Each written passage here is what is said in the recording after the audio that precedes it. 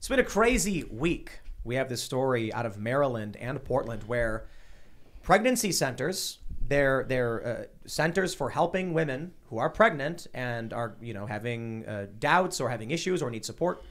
Because they're pro-life, they've been ransacked by pro-abortion activists. And man, the violence and the anger, it keeps getting worse. I feel like people are becoming more absolute in their positions and unwilling to compromise. I think most people probably can see that as well. So we'll definitely talk about that. Another element of the story is that these activists, a different group of activists or a similar activist group, published the addresses of several Supreme Court justices because they're upset about the leaked draft on Roe v. Wade. Jen Psaki essentially said Joe Biden doesn't care, that they don't care that it's happening. And also, Joe Biden has no position on abortion restrictions. So you've got now, I think Tim Ryan in Ohio said, abortion, no restrictions, none of our business. And that's where it is. Everything's becoming more and more extreme.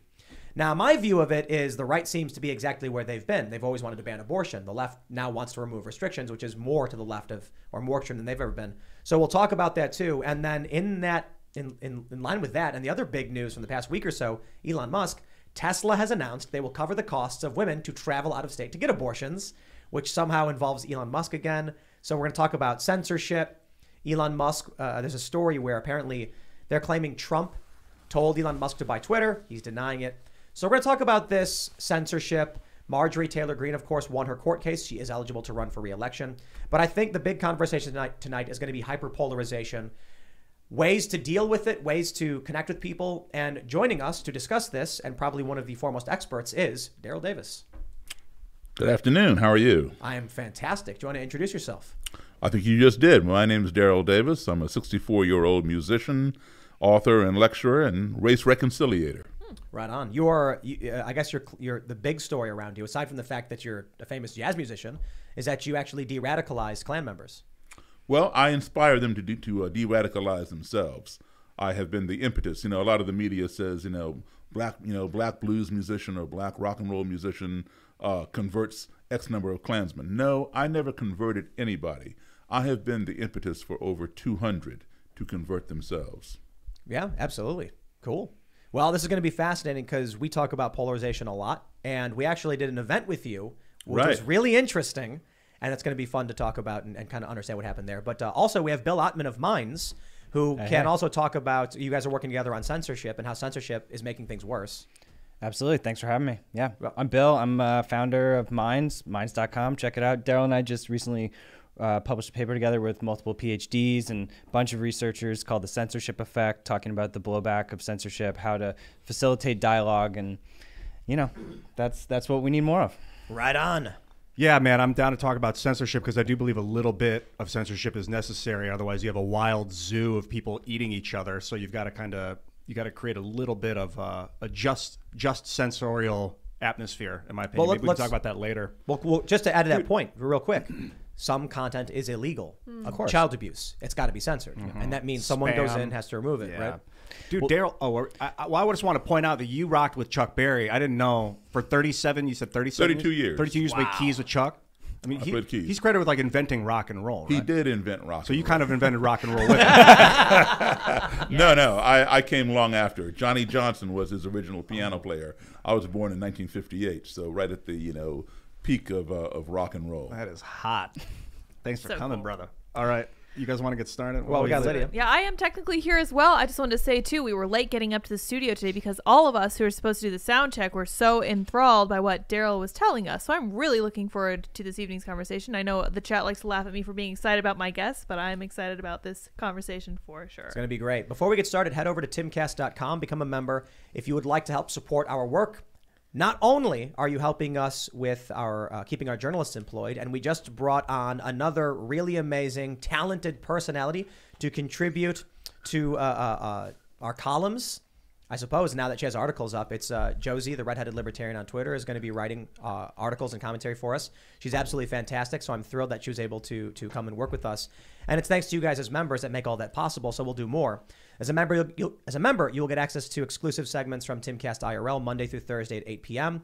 We had a really fascinating members only episode last night where I got really mad about our own website because I take this stuff seriously. I fact-checked our own site, called it out, and because transparency is important as well. When we make mistakes, I will freak out and call it out because I think I owe you guys, if you're members, we got to make sure we are better than everybody else when it comes to getting the facts straight.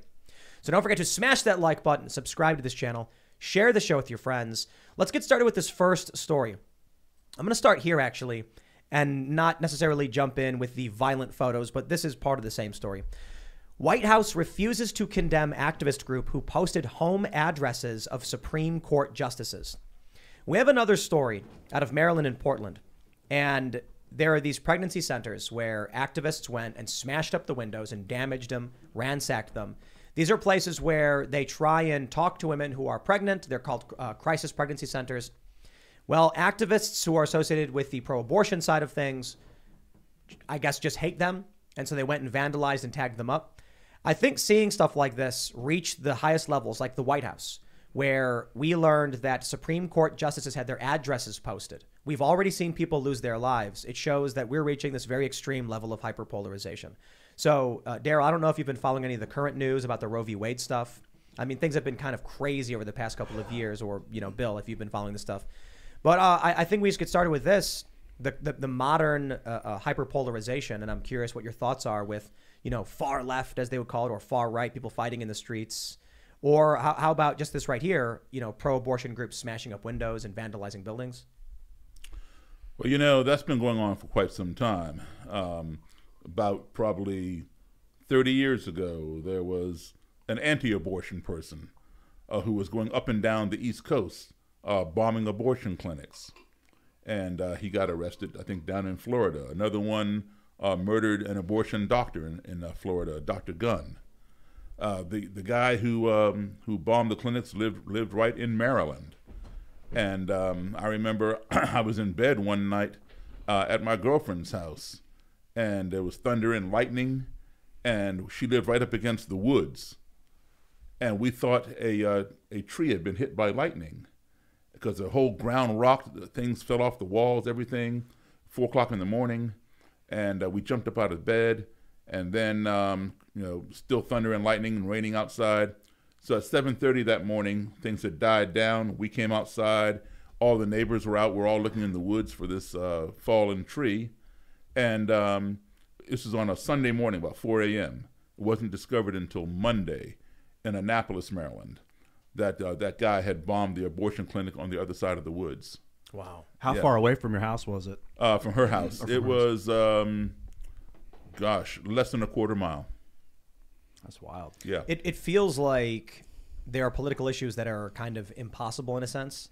Like when we talk with people who are pro-life, because we have, Seamus on the show periodically, and we have a lot of conservatives, and they're staunchly pro-life.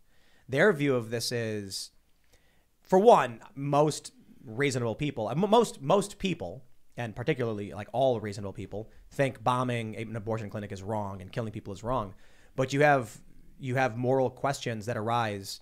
If the pro-life side genuinely believes that babies are being murdered, then they're trying to stop murder. Now, how do you solve for a problem like that if you can't convince someone that it's wrong to bomb a clinic? You know what I mean? Like if they believe in their heart of hearts that they're saving babies, I don't know if you can convince them not to commit these acts. Well, I think that if they're convinced that you're murdering babies, and perhaps they're separating babies from adults. So in their minds, I'm not agreeing with them, I'm saying, but in their minds, they're murdering the people who are murdering babies. Right. So therefore, they're preventing the murder of babies. Or of just destroying. That's their justification. Right. It's like, this is where things are getting interesting because we talked about this yesterday. Louisiana has advanced a bill that will make abortion homicide, that will legally list it as homicide. So this is a political line that is as hard as a line can be, because once that line is crossed, that means you have serious questions about whether or not someone is justified in using force to stop an abortion doctor from committing an abortion. If the act of abortion is homicide, then there's a legal justification to prevent that from happening. That's if it's codified. Regardless of the law, though, there are people who already believe that to be the case.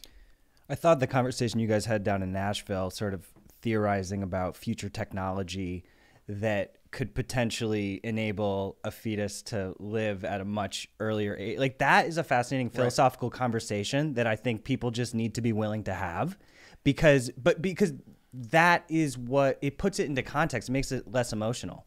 Well, the fascinating thing is we had this conversation where I basically asked if there was a way that from the moment of conception, a baby could be taken from the womb and put into an artificial womb, a machine that would allow it to live. Should we then ban abortion to the extent that the baby is killed and only allow procedures to terminate a pregnancy if the baby is allowed to survive? The issue with that, I suppose, is everyone on the right basically says like, oh, okay, that's an interesting question. Maybe separating from the mother might be bad. But I've asked a handful of people on the left and they say, meh, who cares? No, I don't know. Why not? Whatever. So not to get into a technological discussion, my question, I guess, is what I'm trying to get into is, are there issues we can't mend? Are there just ideas that we're never going to be able to rectify amongst each other? I believe so. I mean, we can come close, but there are always going to be issues that will crop up. And then, you have what you just proposed there as a possible viable solution. But when you have things that are that extreme on the right, that extreme on the left, you're not going to change those people necessarily. But what you can do is uplift the middle. When you have that extreme polarization, then what you want to do is strengthen the middle, pull the middle up. And in doing so, you will pull some of those people on the left and some of those people on the right into the middle as you do that, sort of like a vortex. Yeah. Yeah, I think have you heard the idea that socialism is able to exist within libertarianism, but libertarianism is not able to exist within socialism? Yeah. So I think that that's a pretty powerful idea. I mean, I don't necessarily know one way or the other if it's true, but it seems like a true fact. What do you guys think about that idea? In a fully libertarian system, you have the right to create a socialized system with no problems. In a fully socialized system, you've got a lot of checks and balances you'd have to get through to create a system where you're like, I don't want to be a part of that. Unfortunately, you have to because you're already part of it. That's the idea of socialism. No, absolutely. So one of the issues now in the whole Roe v. Wade debate, I tweeted about this earlier. We had Tim Ryan and we had Obama. I'm sorry, not Obama. We had Jen Psaki talking about Biden. I don't know why I said Obama. We had Jen Psaki talking about Biden refusing to condemn late-term abortions. She was asked, I think it was by Ducey over at Fox News, whether Biden was in favor of restrictions on abortions, and she just, hee-hawed around the answer and was like, it's between a woman and a doctor. Tim Ryan said the same thing. So for me, I've always been kind of in the center-left position. It used to be the left liberal position in this country of like in the first trimester, maybe into the second and third trimester abortion are kind of just not okay. And it's supposed to be safe, legal, and rare. But now you have one side saying unrestricted up to 9 months. The woman is about to go into labor. The baby can be aborted. And then you have the right saying ban outright in every circumstance. So how do you find that middle? I mean, how do you? Most people are now finding themselves like there's no middle. There's very few people left. I think part of it, depends upon the circumstances as to why a particular woman wants an abortion. I'm not saying I don't believe that all abortion should be illegal. I don't believe that all abortion should happen either. But I think it depends upon the circumstances. If a woman has been raped by a stranger, if a woman has been raped by her father, or it's a young girl, something like that, these are mitigating circumstances. It's already bad enough. A rape is bad enough that woman is going to remember that the rest of her life. Yeah. It's going to traumatize her. It's going to traumatize her even more if it's somebody within her own family, her father. Okay, and if that child is produced, she's going to be confronted with that child every day as a reminder. Is that something that we want? That might be a decision for her to make, and not for us to make. I suppose the issue is, we've talked to a great deal this past week about all the abortion, but I think one way to kind of elevate the conversation is, what do you do when you have two competing political factions that have just moved away from each other? Well, that's what Roe v. Wade is sort of bringing up in the cultural conversation is like, should local areas make that decision? I'm not, it's almost like that's the solution then to repeal Roe v. Wade. I'm overturn it. Yeah, it's just crazy how controversial it is and how emotional it is. But we have to have the conversation. Here's what I think. I think that we mentioned this briefly the other day. If you look at the history of the United States and personhood, that we have a tendency to move towards granting more personhood rights than rescinding them. That in almost every circumstance, we are continually expanding who gets access to what we deem to be civil rights. It wasn't always the case in the United States with racism that people weren't granted full civil rights, with women not being able to vote. I actually think that based on the trends of this country, we're going to move towards completely banning abortion outright. That we'll come to a point where people agree that they're going to say we deem an unborn baby to be a human life, guaranteed constitutional protections. What was it like before Roe v. Wade? Daryl, do you remember much about it? Yes, but vaguely. Was it like a big problem? Was abortion a hot topic? There wasn't social media. It was always a hot topic, and women were getting abortions in secret, doing it themselves with a coat hanger or having somebody else do it with a coat hanger. I remember friends of mine even did that, and then there were those who were very vocal about it. They would come out and say, "Yeah, I had an abortion. What about it?" Things like that. But it was always very controversial. And there were a ton of abortion clinics where you could go and get it done legally, and there were always, not I won't say always, but a number of times there would be protests out in front of the clinics. It was particularly more violent back then, wasn't it? In some cases, yeah. I mentioned the guy, I forgot now what his name was Michael something, who went up and down the East Coast bombing the abortion clinics. That part was violent, and killing doctors who performed abortions. As in Dr. Gunn, but not everything was violent. There were a lot of loud vocal protests in front of some of these clinics.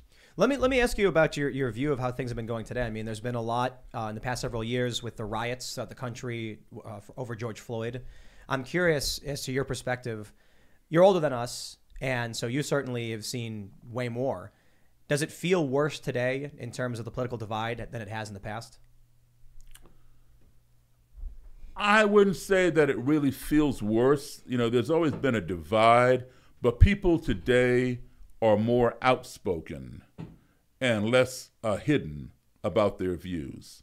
There seems to be a more emboldening, if you will, today. Like, you see people who used to wear hoods and masks come out there with their burning crosses, and now they come out in their regular clothes and express the same views. So they don't feel like, they have to hide so much anymore because their jobs are being threatened or whatever.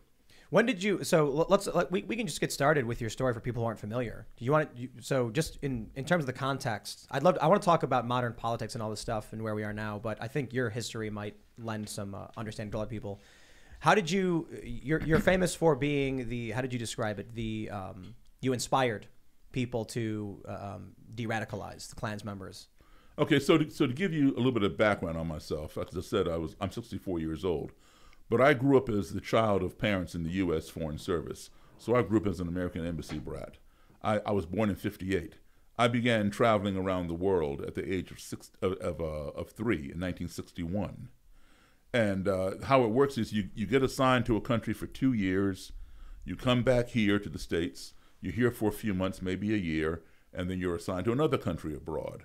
So my first exposure to school was overseas. I did kindergarten, first grade, third grade, fifth grade, seventh grade, and all the schools I went to overseas, this is back in the 1960s, my classmates were from Nigeria, Japan, Russia, Czechoslovakia, Germany, France, Italy, Sweden. Anybody who had an embassy in those particular countries, all of their kids went to the same school. So that became my baseline as to what school was supposed to be about. I had all these colors. You guys here are too young to remember black and white TV, but you know about it. I remember black and white TV, and I remember when color TV came in. It was like, wow, it's like a whole new dimension, right? You never wanted to see black and white TV again. You saw something in living color. Okay, well, every time I would come back home from overseas, back to my own country, the United States, it was like going from color TV to black and white, because we did not have that amount of diversity in this country. in our schools. When I would come back, I would either be in all black schools or black and white schools, meaning the still segregated or the newly integrated. Just because Brown versus the Board of Education desegregated schools in 1954, it didn't mean that integration took place overnight. It took years and years. But even in many cases, still, it's not. Exactly. In fact, the Prince Edward County, Virginia, shut down. They refused to integrate schools, the public schools. They shut down all public schools in Prince Edward County, Virginia, not for 5 days, not for 5 weeks, not for 5 months, for 5 years. Years. Okay?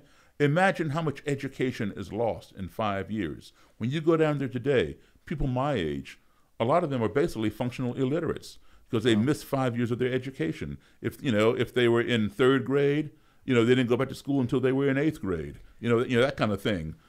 So you're dealing with that kind of thing. So look at kids today who have to go to school over Zoom over the last 2 years because of the pandemic. Some kids did better than others, but a lot of them did not do so well over Zoom because they weren't getting that personal one-on-one education. Well, as an aside too, I don't want to derail too much. I think we're going to start seeing something similar because schools have started adopting ideological praxis in their teachings. Mm-hmm. So instead of telling a kid, 2 + 2 = 4, they're saying 2 + 2 = 5. Well, in what context are we talking? So you actually had a viral trend where teachers were saying 2 + 2 = 5. In what context? It was that 2.4 plus 2.4 equals 4.8, which is rounded up to 5. So if you round down 2.4, I don't know what kind of simplicity mess they were intending, but it's an issue of tribalism, and it's part of the polarization. The idea is that the people on the right started saying 2 + 2 = 4, and sooner or later the woke people are going to say it's not. And then a point was being made by, left tribal people where they're like 2 + 2 could be 5. Here's how. And then they say 2.4 rounds down to 2. But 2.4 plus 2.4 is 4.8, which rounds to 5. Therefore, 2 + 2 = 5. And then most people who are reasonable are just like 2.4 plus 2.4 is 4.8, end of story. If you want to make some weird equation that omits information for the sake of making your strange argument, I guess. But they're teaching kids this. You also have a lot of the critical race theory ideology stuff in schools where the kids are getting more of this kind of social emotional learning as opposed to actually learning stuff. Okay, so let's define 2 terms that you use just so that everybody's on the same page, not just us here, but everybody out here listening to us. So let's define the term woke. Your definition of the term woke and your definition of the term critical race theory. Woke is typically a reference to like a left tribal identifier. So it has a reference to critical race theory, critical gender theory. It encompasses these different schools of thought.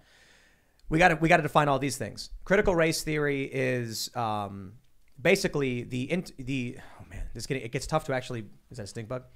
Critical race theory is critical theory in a racial context. Critical theory is the political theory of the oppressed versus the oppressors. With Karl Marx back in the day, his critical theory was that the wealthy oppress the poor. The proletariat is oppressed, the bourgeoisie oppresses. Kimberly Crenshaw wrote a book called Critical Race Theory, which says this doesn't take into context the racial component of the United States. Therefore, critical race theory is white people are dominant and they oppress all people of color. So critical race theory has several different subsequent schools of thought, like intersectionality, that a black woman experiences different discrimination than a black man because there's also sexism plus racism. But the sexism plus racism is a different category than the sexism that a white woman would experience. So this is another school of thought within the realm of critical race theory. Critical race praxis is the implementation of these ideas into standardized learning. An example would be, if I were to give you a math problem, I would say a train leaves Pittsburgh traveling at 100 miles an hour. A train leaves Cincinnati traveling at 75 miles an hour. They're 300 miles apart. How long? Blah, blah, blah. Critical race praxis gives math problems to kids, like in Florida. Jerome was stopped by the police 17 times in the past month. Harold was stopped 3 times. What percentage are black people stopped by police more than white people?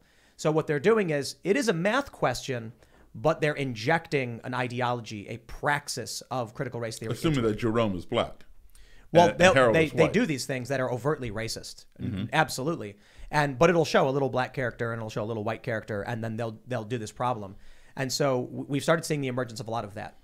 What I see from this is one viral video that went around is a kid who didn't understand pronouns, because this is on the wokeness includes what is called critical gender theory, which is boys and girls don't exist, doctors guess gender. And so there's a video of a little boy asking, he's doing a pronoun worksheet. And it says something like, Juan gets on the swing. Which pronoun would you use? Janet uses jump ropes. Which pronouns would you use? And he put they for all of them. And his mom goes, why did you put they for all of them? And he says, how am I supposed to know if they're boys or girls?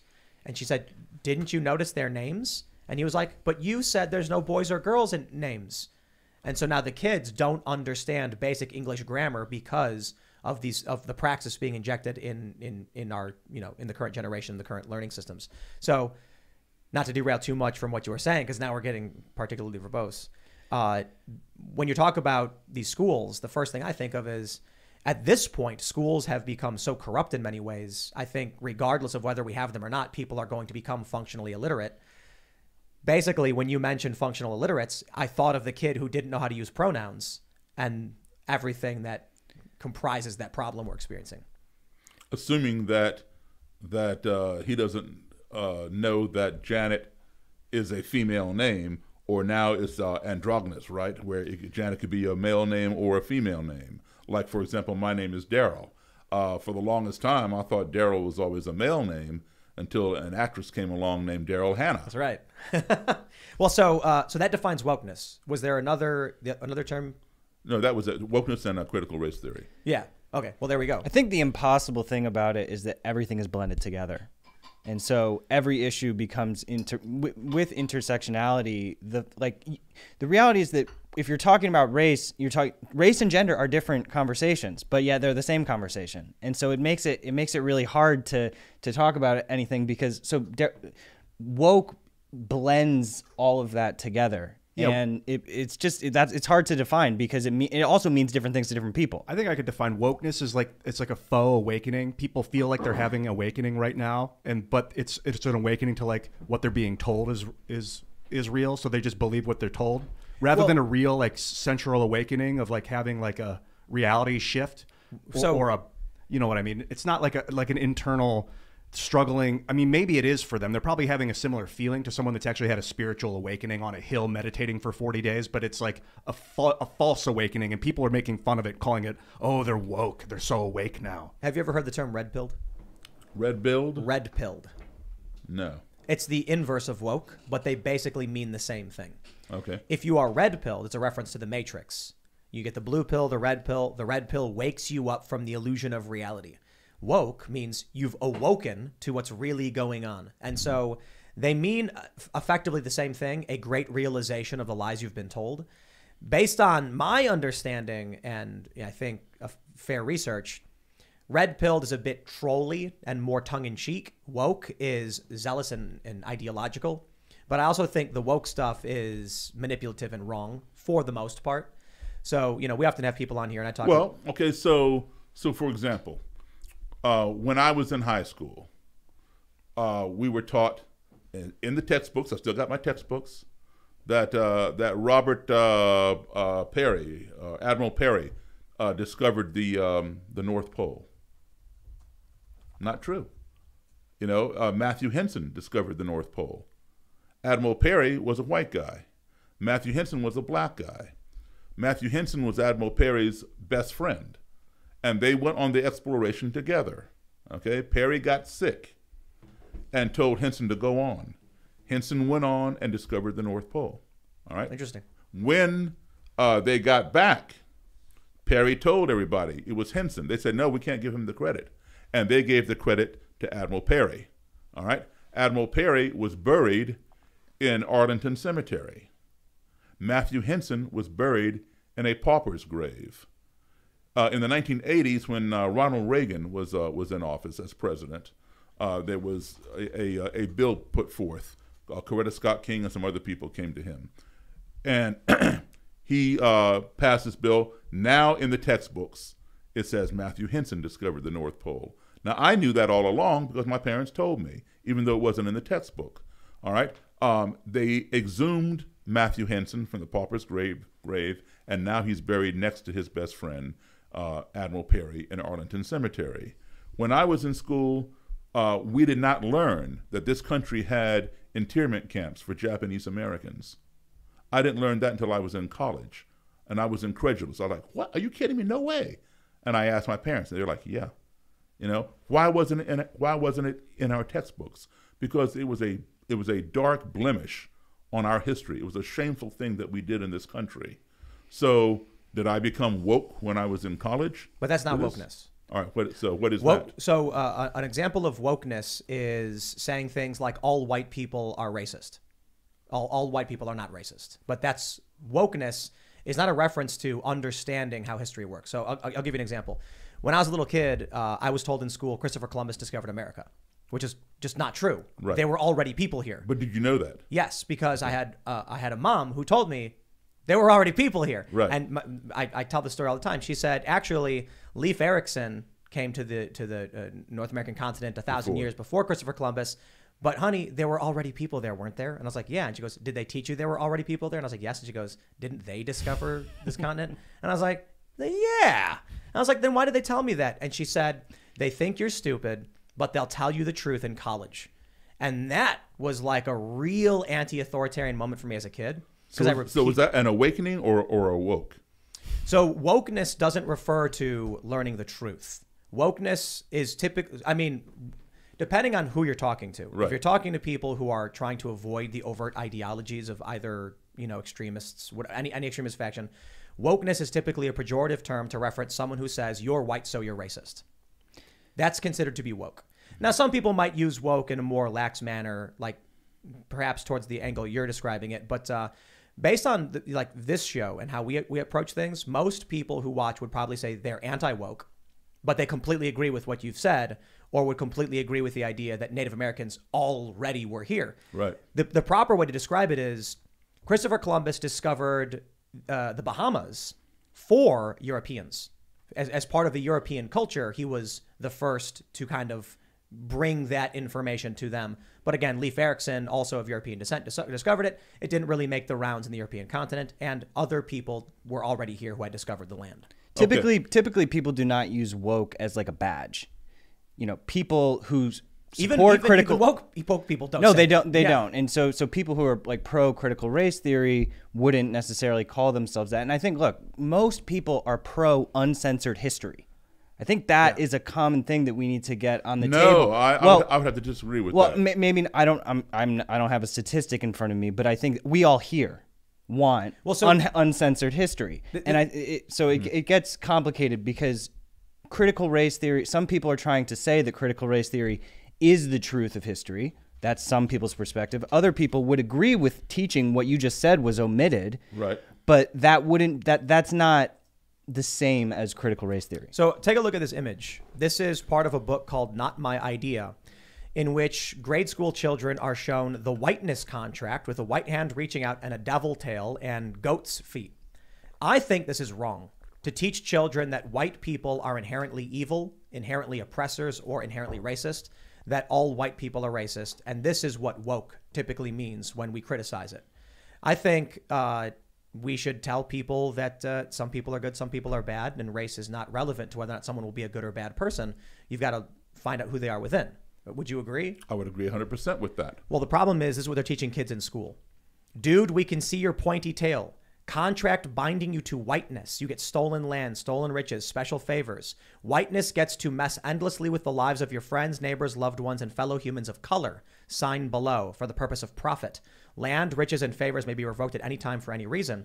Showing a white hand reaching out with a whiteness contract and a devil's tail, I think, is particularly dangerous to be teaching children. Okay, but now, so that's called critical race theory by your definition, correct? Yes.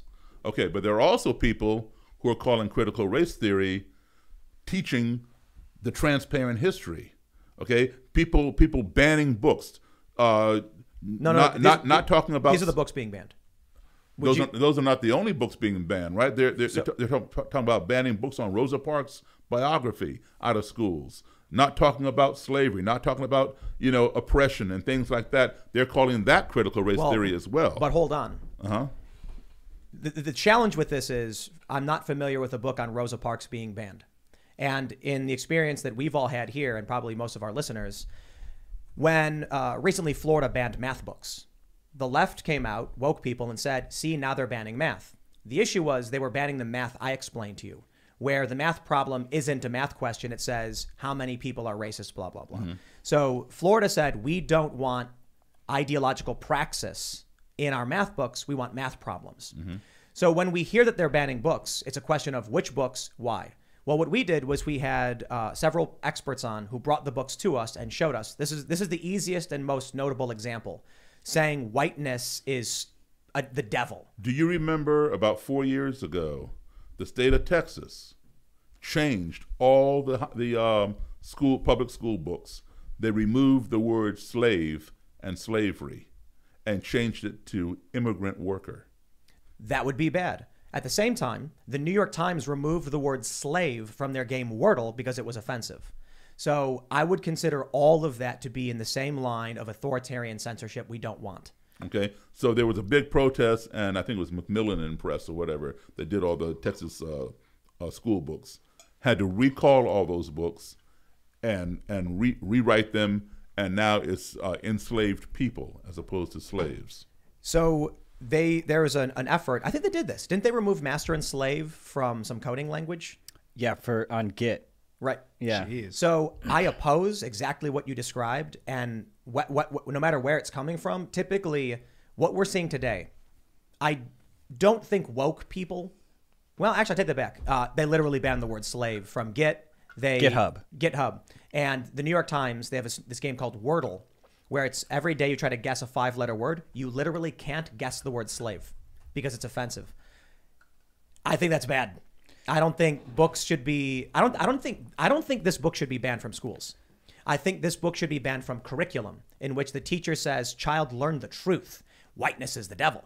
I think a teacher could say to a more age-appropriate group, "Take a look at this book and what these people believe about this idea, and approach it critically." But there are people who also consider critical race theory showing pictures of the 4 black people trying to integrate the Woolworths food counter and having stuff poured on their heads. The girl Ruby Bridges, walking into the school with the white people yelling behind her and all that kind of stuff. But all of that, they consider that critical race theory, and they don't want their kids seeing that. But so the issue is, these things can exist within the ideology of critical race theory in the context of critical race theory is rooted in the Marxist philosophy of oppressed and oppressor. I do not agree with that. I think that's wrong. And I think when you put a racial tone on that, it's extremely dangerous, because what they've started doing at Dearborn University in Michigan, they created a POC and non-POC digital cafe, meaning white people only, people of color only. In Seattle, they created diversity, equity, inclusion events for POC only, non-POC only, and that's under critical race theory. And they justified exactly how you explained it. They show racism from the past we all think is wrong, and then say, see, shouldn't black people have their own private spaces separate from white people? And I say, if people in a private context, within a certain reason, I guess it's fine if you have a private club. In public accommodations like universities and libraries, I don't think they should be allowed to force gender segregation. I'm sorry, racial segregation. They're the ones who actually want to get rid of gender segregation. Well, just a few years ago, maybe 4 years ago, 5 years ago, maybe even less, a high school in Mississippi, the principal had 2 separate proms, a black prom and a white prom. And you were not allowed to have any integrated couples at these. And proms. was this a critical race theorist who had implemented it? I don't know. I mean, I'd be willing isn't to it? They kind of overlap, because it wouldn't be surprising if there are cases in the country where there's actual old school segregation, but you sort of have new school segregation and old school segregation coming together. So Daryl, what is your response to the new? Take a look at this, right? I'm willing to bet the story you heard was actually about someone who was woke, creating black-only spaces, like this story we have from Atlanta. No, it wasn't a black person creating the segregated proms. No, they're white liberals who do these things. There are white progressive women who are overwhelmingly the woke, who are creating racially segregated spaces. It's against the law. Atlanta parent filed complaint over alleged segregation of classrooms. This wasn't a white right-wing racist who created this. It was a progressive white woman who created white only. I'm sorry. I think this was actually a black principal. In the school, they segregated all the black students under the guise of critical race theory, saying that there's an idea that came from Derek Bell. Are you familiar with Derek Bell? Mm-hmm. He believed that Plessy versus Ferguson was correct, that separate but equal was the right way to approach racial issues. I believe it was Derek Bell, so I don't have the book pulled up in front of me. One of the arguments that I've heard, at least him be attached to, and I heard quite frequently with the Black Lives Matter protests, was that before desegregation, the black community had their own wealth, their own neighborhoods, and they had their own economy. Segregation took a weaker economy in the black community and forced it into the white economy, putting it underneath it, allowing white people to then oppress black industry and black business. That is the justification they use for bringing back segregation. The actual argument among the woke that Plessy v. Ferguson was right. And I come from a second generation mixed race family who told me the stories of life before Loving v. Virginia and the Civil Rights Act and the things they went through getting spit on. I'm sure you know better than Sure. even I do, because I grew up after the fact. And so when I started hearing the things that were coming out of the modern iteration of the left and critical race theory, I said, those are bad racist things we should oppose. Okay, so now let's understand something. Okay, so when you say that, they say, okay, all white people are oppressors, all white people are racist, all black people are victims, and they'll always be victims. No, I don't agree with that. That's not the way it is, okay? But that's the core definition of critical race theory. No, it's not the core definition of critical race theory. I got to stop you. Basically, critical theory. Critical theory was Marx's approach to class-based oppression. And he said, the rich oppress the poor. Kimberly Crenshaw, in her opening chapter, literally says, white people oppress black people. It is critical race theory. No, I disagree with that. I'd have to see that because I've seen Kimberly Crenshaw interviewed. Okay, and she has been challenged with that by the other guy. What's his name? Kendi or somebody. Ibram X. Kendi? Yes, okay. Well, they're two different both. schools. They're both the same school. No, two different schools. No. Okay, what you're saying leans more towards what Kendi has stated. From my watching Crenshaw be interviewed, no, that is not the case. Okay, I don't have the computer here to bring it up. But I would say research that. That is not, there are several different definitions of critical race theory. And so, there's no one universal definition of it. I think what happened is that the Romans had a slaveocracy that spread into Europe and then into like feudalism. So they had still slaves as like their feudal people, the peasants. And then because their skin happened to be white or light, then they had enslaved people from around the North African coast and the East so that their slaves happened to have different color skins. And now, because of that, it's created a system where the generations that follow those slaves had less education and less wealth and the slave owners. But it wasn't because the skin color. It just happened to be the Roman Empire happened to be the dominating empire. I don't think... Well, the Roman Empire evolved out of Africa. Okay, Italians come from Africa.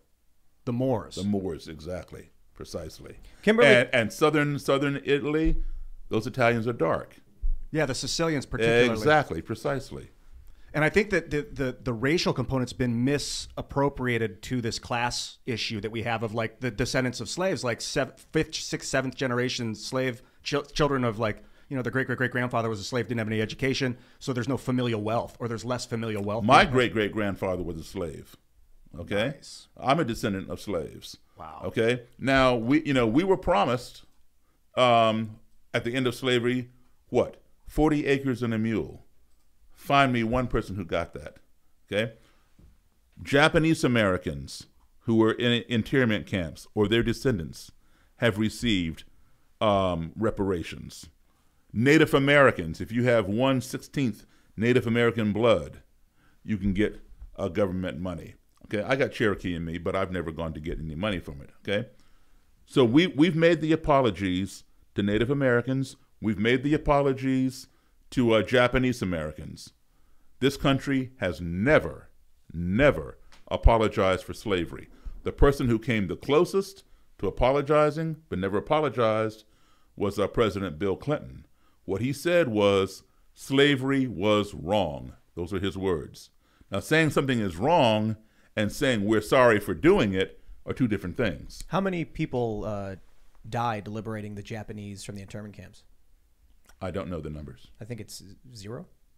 They just opened the camps after the war, didn't they? I don't know. So the I history think of this that, actually. country overtly did wrong by putting people in these camps, Yes. and then realized they did wrong. But I think They also did wrong by putting people in shackles and selling them on the courthouse steps as property. Absolutely.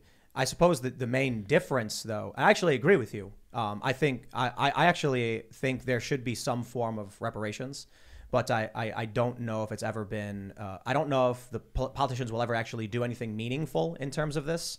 And what's that called? Lying? No, it's called racism. That they won't do anything meaningful? Yeah. But I mean, you have black political leaders who also won't do anything meaningful. You got black people who are worthless, just like you got white people who are worthless. Nobody has a monopoly on racism or being worthless. I don't think that it's a prejudice against race is the reason why they're not doing it. I think it's because they want to hold that over as an issue to gain power in politics. Have you listened to No. Coleman's arguments on reparations? Coleman Hughes, yeah. I mean, so I don't think the fact that it hasn't happened yet necessarily means racism. It's more so extremely complicated because where do you draw the line? What percentage of black do you have to be? Like, it's very complicated. I just have to say No, it's not complicated at all. Listen, does racism exist? Yes or no? Absolutely. Yeah. I think that people are afraid of what they're not familiar with sometimes. But does racism exist? Well, there's no. Yes. We're the same race. We're the human species. Like, I understand. There's only one race, but you know Small what I'm asking? R, yeah, big R, yeah. Does racism exist in this country? Are there people of different colors who are discriminated against? Okay, this country owned people as property. Okay, we were considered, people like me, were considered 3/5 of a human being. We were bought and sold on the courthouse steps. Families ripped apart, just like when you got your first pet. You know, somebody's cat or dog had a litter and your parents took you over and said, pick out one. And you took that kitten or that puppy from its mother. That's what happened to human beings in this country, okay? We were taken from our families. We were raped in front of our children, in front of mothers' husbands, and things like that. You know, about 9 out of every 10 black people in this country have some white blood in them. So, okay? Some of it consensual, some of it non-consensual. Let me tell you this: Thomas Jefferson. You all know he had a slave mistress, right? Yeah. Named Sally Hemings. But I bet you didn't know this. And if you doubt me, check it out. What was Thomas's wife's name? Was it Martha or Mary? I forgot now. I think it was Martha, wasn't it? Martha Jones. No, Martha no. Jefferson? I remember Washington's wife. She's Martha for sure. Okay, so Okay, that's maybe it Mary. was Jefferson. both. It was So it's both. Mary. They're both Martha. They're both Martha. Okay. Like Bruce Wayne and Superman. Their moms. Bruce Wayne and Superman. Both their moms are Martha. Martha Okay. Kent and Martha Wayne. Okay, so Sally Hemings, who was President Thomas Jefferson's slave mistress, did you know that she was a half-sister to Thomas Jefferson's wife, Martha Jefferson? You need to check that out. That's not in your history book, but you can find it because Thomas Jefferson's father-in-law, Martha's father, okay, he had slaves too, right? And he had an affair with Sally Hemings' mother, which produced Sally Hemings. If you look at a picture of Martha Jefferson and a picture of Sally Hemings, they look very similar, one darker, one lighter. How much is one human life worth? Is worth a lot. You can't put a value on it. 828,000 casualties from the Union soldiers fighting to end slavery. 828,000 people died. Endless amounts of wealth destroyed, homes ransacked, burned, completely destroyed. The country almost collapsed trying to end this. So while I still believe that there's an issue of reparations in terms of we cannot have, people, I've mentioned systemic racism on this show and people don't agree. But I think it's because people misunderstand what the idea actually is behind it. So we'll get to that in a second. I think there needs to be, I lean liberal on all of these positions. There needs to be some way to strengthen the weakest link in this country, those who are historically impoverished or generationally impoverished. I think after we did away with a lot of the laws that were bad, I think after we had constitutional amendments and then ultimately new laws that codified you cannot do these things, we now need class-based solutions which should disproportionately help those who are disproportionately affected. Okay, so in the 1940s and 1950s, a lot of black people in this country moved to France. Now, people over in France are a lot whiter than white people in this country, all right? The French people treated these black people as equals. That's why we moved there. Eartha Kitt was one of them, who played like Catwoman on Batman. She was the one who had the cat growl, right?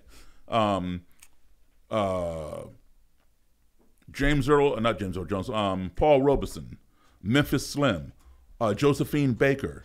A lot of these people moved to France because they were being treated as equals. All right. So, when people say all white people are oppressors, no, that's not true. Okay. That's because people have been exposed to only a small group of white people, and those are the people here in this country. People in France did not oppress black people. All right. They didn't own slaves. This country owned slaves. Look. Think. You guys are too young to remember. There is only one holiday in this country, that is named after an American man. One holiday in this country that's named after an American man. And guess what? That man is black. And people had a fit over that. It took decades to get Martin Luther King Day. People did not want to put it up there because he's a black man. There used to be two white guys who had a holiday each to himself. We used to have George Washington Day, and we had Abraham Lincoln Day. And then it was decided that we had too many holidays. So they combined Washington Day and Lincoln Day into one day called President's Day. All right. But I remember when I went to school, we got off for Washington Day and we got off for Lincoln Day. All right. Now, but we had to fight to get Martin Luther King Day. Yet we celebrate. There is another guy who has a holiday all to himself. All right. He's not an American. He didn't discover a damn thing. He was a murderer, a pillager, and a rapist. And his name, Christopher Columbus. Okay? Martin Luther King never raped anybody, never pillaged any place, and he gave his life bringing people together. But yet we had no problem celebrating Christopher Columbus, who didn't discover America. As Tim said, how do you discover something people are already here when you arrive? Yeah, his brothers were the real psychos too. Columbus let his brothers ransack. I think it was, were they in Haiti? Is that where they set up shop? It was in the Bahamas somewhere. And he just let his two brothers like drag women down the street by their hair as they would beat them and rape them and stuff. It was. Hey, I wanted to confirm a couple things you mentioned earlier from Newsweek. There's an article from, this is like September 21. Martin Luther King Jr. and Rosa Parks books among those banned in Pennsylvania's school district. I didn't read into this article, and I don't know why they were banned, but that's an article from Newsweek. I'll tell you, here's the challenge. Very quick, the other thing is Sally Hemings is apparently the half-sister of Jefferson's wife, Martha Wales Jefferson. That's from Monticello.org. One of the challenges with any cursory story about banning books is that we recently had a book banned in a bunch of schools called Genderqueer. The Washington Post and the New York Times wrote that it's just a story about growing up queer and a story that kids need. But the book actually also displays graphic images of sex between what is probably minors, and Amazon rates it as being 18 up.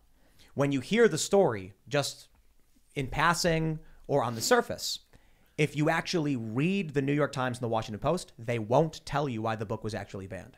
They'll simply say anti-trans or anti-queer bigots banned the book because they're banning books. You then actually open the book and say, whoa, they wanted middle schoolers to see blowjobs? Yeah, I don't know about that. But that's actually in the book. I can't show you the book on YouTube because we'd get banned if we showed it. So, Tim, can you confirm that there's kind of a split within critical race theory between these two different camps that Daryl's talking about? Well, I'd call it a Mott and Bailey, right? So when you actually, in that, what is it?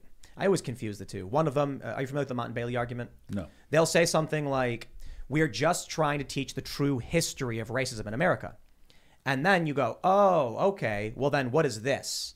Or I'm sorry, the way it works is they'll say something like, all white people are racist. all white people are oppressors because whiteness is property. Kimberly Crenshaw actually said that. It's in her original book. Whiteness as property grants people specific access to things other people can't. Therefore, white people oppress all other people of color. You then say, hey, whoa, wait a minute. You can't call all people racist. You can't show a picture of a devil who's white with a whiteness contract. And then they go, we're just trying to explain the true history of this country. It's a Mott and Bailey argument. You start with this very aggressive approach, and then when someone actually investigates and call you out, you retreat, saying, no, it's just about the true history of this country. So for someone like me, the true history of this country is this country was built on racism. Okay. Well, I mean, the world itself is still just racist, but the United States. No. The world itself is not racist. This country is racist. There is discrimination in the world. For example, in Northern Ireland, okay, like here in our country, if you're Catholic and I'm Protestant, there's no big deal. No, who cares? In Northern Ireland, it's conflict. Oh yeah, that's not racism. Okay, that's tribalism. Okay, and no, it's religion. Okay, but and it's tribalism. So I'm not going to try to be an expert on the Irish Republicans and the Protestants, the Catholics, and the Orange Order or anything, but at least having been there and covered this, both sides of this, it's not about Protestant or Catholic. That may be what it's described as. But you notice really weird things. One side's pro-Palestine, one side's pro-Israel. One side believes in socialism, one side believes in capitalism. One side is pro-militaristic imperialism, one side is anti-intervention. What happens is two different factions hate each other, and they adopt whatever the other side opposes. And so tribalism emerges where I asked on the piece... Isn't that what we're experiencing right here, right now with Republicans and Democrats? Right. That's why it's... Is that tribalism? Yes, absolutely. Okay. That's why... By your definition, okay. So when they say Candace Owens is a white supremacist, something is wrong, right? They said I was a white supremacist. Something's wrong. I don't always agree with Candace Owens, though. Right. So the issue is, for me, I don't think race is the principal component of the divide right now. I'm not saying racism doesn't exist. I'm saying in a separate issue, we have a problem of tribalism in this country. And I think, just not to derail you, because I was mentioning... It's all right. When you mentioned Northern Ireland as being religious, it's tribal. It started as a religious conflict that became more tribalized over time. That's same with politics in the United States. Let's go from Northern Ireland to Lebanon.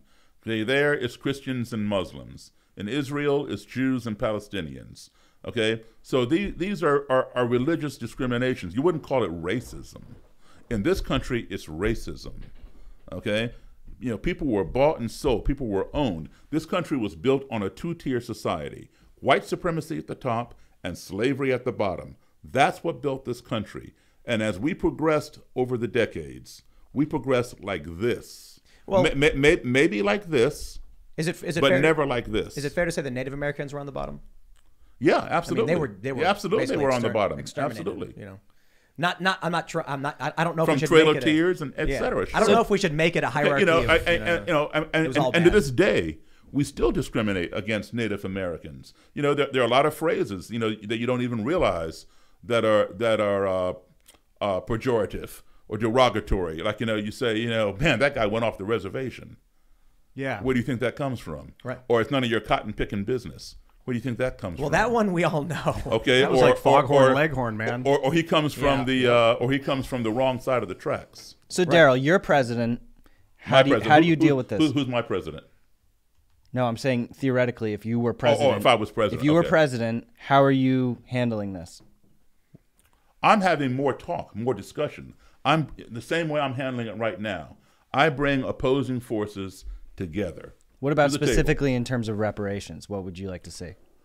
What I would like to see, A, is an apology, okay? And B, reparations in terms perhaps of education, tuitions. Not necessarily be handing out people money necessarily, but provide people the means to get a great education, all right? Because that way you can help uplift yourself. What do you think? Let's go back to the abortion thing. What do you think about the history of Planned Parenthood? Are you familiar with it? The history of it? No, I'm not familiar with the Margaret history Sanger was... I know the name, but I'm not familiar with all the... a eugenicist, and one of her... we can't say the name of the project she created because it uses an iteration of the N-word, which would get us in trouble on YouTube. But her idea was to go around to the black community and start propagating birth control practices to stop black people from having kids. Let me tell you something. My mother was a victim of that. Okay? There was a big scandal back in the 50s where doctors were systematically giving women hysterectomies. All right? And in order to cut down the black population. That's right. And my mother was a victim of that. And you don't find that out until, 20, 40 years later, just like the Tuskegee experiment, just like Agent Orange. The government doing all these kinds of things, and you don't find out about it until much later. Yeah, or like Pfizer data dumps and stuff like that. They wanted to wait 75 years to give that information out. But I digress. I'm into repairing the system too, reparation, whatever you want to call it, repairing it. And I agree. I don't think throwing money at people is the way to repair the communication. I mean, obviously communication is real. Do you think school choice is legit, or you follow that at all? School choice? Yeah, it's instead of like people sending their kids to a public school every year that costs a certain amount of money, instead you get a voucher for that amount of money that you can spend at any school of your choice, or homeschooling if you set up a homeschooling curriculum. Does that appeal to you at all? I'd have to look at that some more. Also, it was very vague, and I don't know if I described it exactly right, but it's the idea that instead of being having to adhere to a public school system or private, that you would get to choose where you send your kid, and you'll have credits along with that. Because I think education and communication is the key to moving forward. Absolutely, I agree 100%. I'm 100% pro education, and it would have to be schools that that are top notch. You would have the right to go to those schools. I mean, there was a time where I couldn't go to Harvard, where I couldn't go to Princeton because of the color of my skin. Yeah. That's why we have what we call HBCUs, right? Historically black colleges and universities. That's why the United Negro College Fund was founded and things like that. So, and by the way, I went to an HBCU. I went to Howard University, which was founded by General George Howard, who was a white guy. Is that going to do it? So I'm trying to pull up the specific story. Google's not too. Let me see if I can do this. I did have another thing pulled up I want to ask you about. Sure. I hope that YouTube can start to understand context of language. Well, I mean, we'll see. If the algorithm detects the word that Daryl just said and demonetizes the video, that is so unacceptable. What did I no, do? It's okay. It's okay. Use the N word, which so no, N word. Let me ask you. We have a story from Independent. Harvard University will hold first ever black-only graduation ceremony on. This is from May 2017. Do you agree with institutions creating racially segregated? No. So I agree with that. And this is not coming from the right. This is coming from. Like I said, nobody has a monopoly on stupidity. I wanted to ask you about the abortion thing because it's big in the news, and this is a really fascinating one because one of the things we hear from a lot of people on the pro-life side is that the foundation of Planned Parenthood was eugenicists who wanted to depopulate the black population community in this country. I just pulled up the 1990 to 2006. It's a census government abortion demographic, and the interesting thing is that in 2006. For every 1,000 women, there were 14 abortions, but for every 1,000 black women, there were 50 abortions. So I look at this, and I think is that tribalism or is that racism? I think it's racism. Both, probably. Absolutely. I think racist tribals. I think when you look at the locations of Planned Parenthood facilities, they tend to be in black and Latino areas, not lower income areas. Just like when you look at all the advertisements and billboards for cigarette smoking and alcohol. Usually in impoverished black areas. Yep. So I'm curious as to what your thoughts on this would be. Why is it that in 2006, for every 1,000 black women, there's 50 abortions, but for every 1,000 white women, there's 14 abortions? How do you think something like that happens? Racism. Racism. Sure, but are there racists who are advocating for are these pro-choice racists who are trying to trick black people, or how is it racist? They're trying to cut. Okay, let me tell you what's happening here. When you were a kid, even though you're a lot younger than I am, and when I was a kid, even when your parents were kids, and your grandparents were kids, the black population in this country was 12%. Native Americans, 1%. Hispanic people, around 2%. Asian people around 3%, whites 86, 87%. All right? The U.S. Census is taken every decade, every 10 years. You can Google uscensus.gov and see the trends. All right? Today, black people remain just over 12%, like 12.9, 13%. All right? Native Americans remain at 1%. Asians have pretty much doubled. They're like at 5.9, almost 6%. Latino, Hispanic people have more than quadrupled, 17-something%. If you take just black people, 12%, Hispanic people, 17%, that right there is 29% non-white. That's almost a third. All right? This is happening. All right? Today, the last census was last year. I'm sorry, 2 years ago, 2020. All right? White people in this country right now are 59%. All right? In the year 2042, which is 2 decades from now, this will happen for the first time in our country. This country will be 50% white, 50% non-white. All right? For the first time. Between 2045 and 2050, it's going to flip. And whites will become the minority in this country.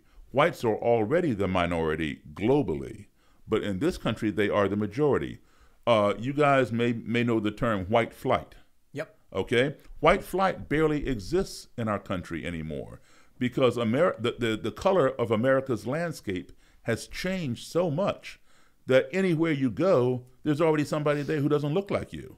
And so there's a large swath of the white American population that doesn't care about this happening. Hey, it's evolution. I don't care. No big deal. I don't have a problem with that. But there's also a large swath that does care about that. They feel they're getting squished out. We built this country. We wrote the Constitution. And now our identity is being squashed out with race mixing and people moving us out and so forth and so on.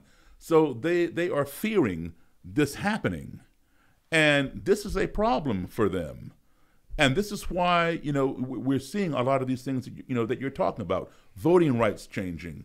And people, I'm sorry, go ahead. Just what voting rights in particular? Where they're trying to rewrite the voting rights bill. And what's going to be next? The civil rights bill, right? Well, I just asked because they're doing it everywhere, and it's the left and the right. So I'm not sure the context, right? So in a bunch of the blue areas, they've changed the voting laws dramatically. Pennsylvania, there was a lawsuit where they ruled the Republicans and Democrats made an agreement on voting changes that was ruled unconstitutional recently. So we're seeing when you have sat on the throne of power for 400 years, as white supremacy has sat there, it's hard to get off that throne. Okay, say as some of us are musicians here, right?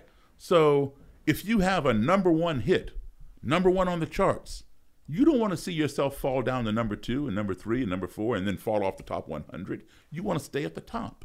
So when you sat on the throne of power for 400 years, and I came here 400 years ago in 1619, all right? And our last president sat on the throne of power for only 4 years, and he thinks he's still there. It's hard to give up power. But you're operating under the pretext that like what a lot of what we're seeing in modern politics from Republicans is due to them not wanting to lose white power. Yes. But where does that idea come from? I'm not saying just Republicans. Because there are racist Republicans and there are plenty of racist Democrats. Okay. Do you agree with Harvard's affirmative action plans? What are they? So I believe in affirmative education. I believe everybody. I don't believe in lowering standards in order to and having quotas to get people up there and lower the standard. No, I don't believe in that at all. But I do believe in affirmative education, giving everybody an equal opportunity to get educated. So Harvard, it's if you're Asian, you have to score I think 1,300, and if you're Black or Hispanic, you have to score lower, like 800 or 900 on your SATs or something like that. So they make it more difficult for Asians, and they make it easier for Black and Latinos. I think that's wrong. I think they should. I just said that. Yeah. Right. Don't lower the bar. So Always keep the bar up. This is the issue I'm fighting when I say things like critical race theory should not be allowed in curriculum. Race praxis. But now let's talk about what you just said. Okay. So I've sat there with neo-Nazis and KKK people, etc., and I said, how can you hate me? You don't even know me. and sitting 2 feet in front of me. Well, Mr. Davis, you have to understand one thing. Black people are prone to crime. And this is evidenced by the fact that there are more black people in prison than white people. What he is saying is 100% true. The data shows that. The statistics show there are more black people in prison than white people. So what he is saying is 100% right. But so that justifies his thinking, we need to keep black people down because the crime will grow. But because it enforces what he already believes as a KKK person or a neo-Nazi or whatever, or a white supremacist, if you just want to use a general umbrella, he is satisfied with that statistic or that data. He doesn't bother to look behind the data and find out why. And why is it? Why is it? Because black people tend to get imprisoned for longer sentences than white people committing the same crime. When you find a state, like let's just say the state of Maryland, a few years ago, well, more than 10 years ago, Governor Paris Glendening of the state of Maryland put a moratorium on the death penalty, as have a lot of states. Why? Because black people were being legally executed for their crimes, where white people went to prison for life or life with parole. Okay, so what he wanted to do was, we want to put a 10-year moratorium on the death penalty to study why this is happening. What the hell do you need to study? You know why it's happening. It's called racism. White people have been studying black people for 400 years. If you haven't learned anything in 400 years, you're not going to learn anything in 10 years. I think class plays a big role in why we see the crime rates the way they are. I think people who are in poverty, you tend to see higher crime in lower income areas. It's not absolute. It's not the only reason. Right.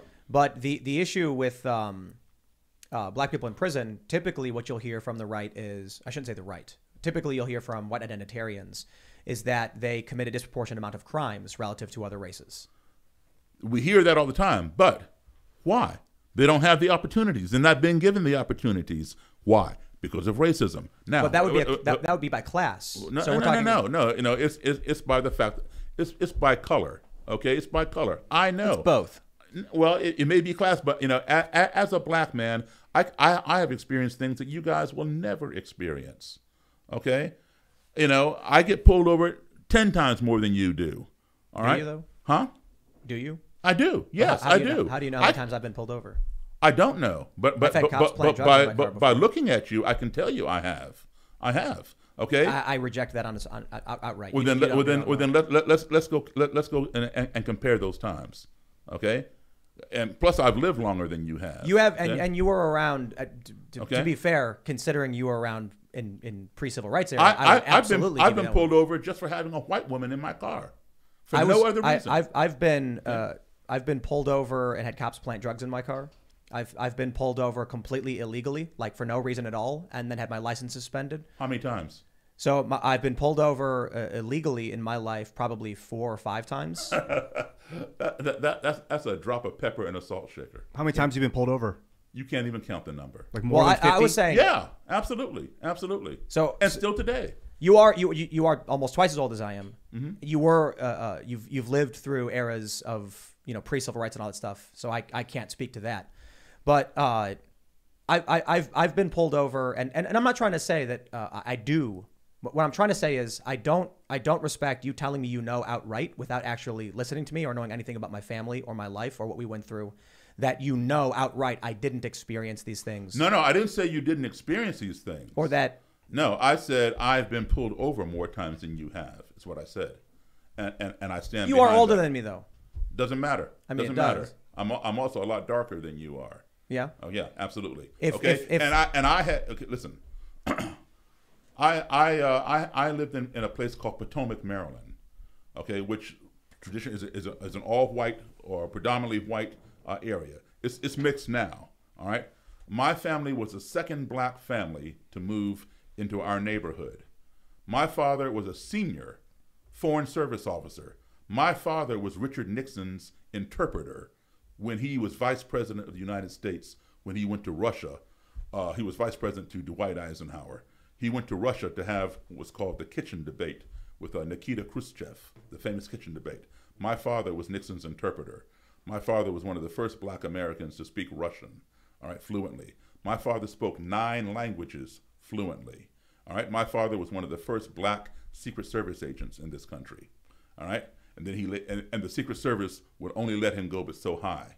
He did such a good job interpreting Russian for Nixon. Nixon came back and told Eisenhower about him, and Nixon and Eisenhower called my dad into the White House, and Eisenhower told my dad, "You have gone as far as you can go in the Secret Service. You should take the Foreign Service exam. You can go higher there."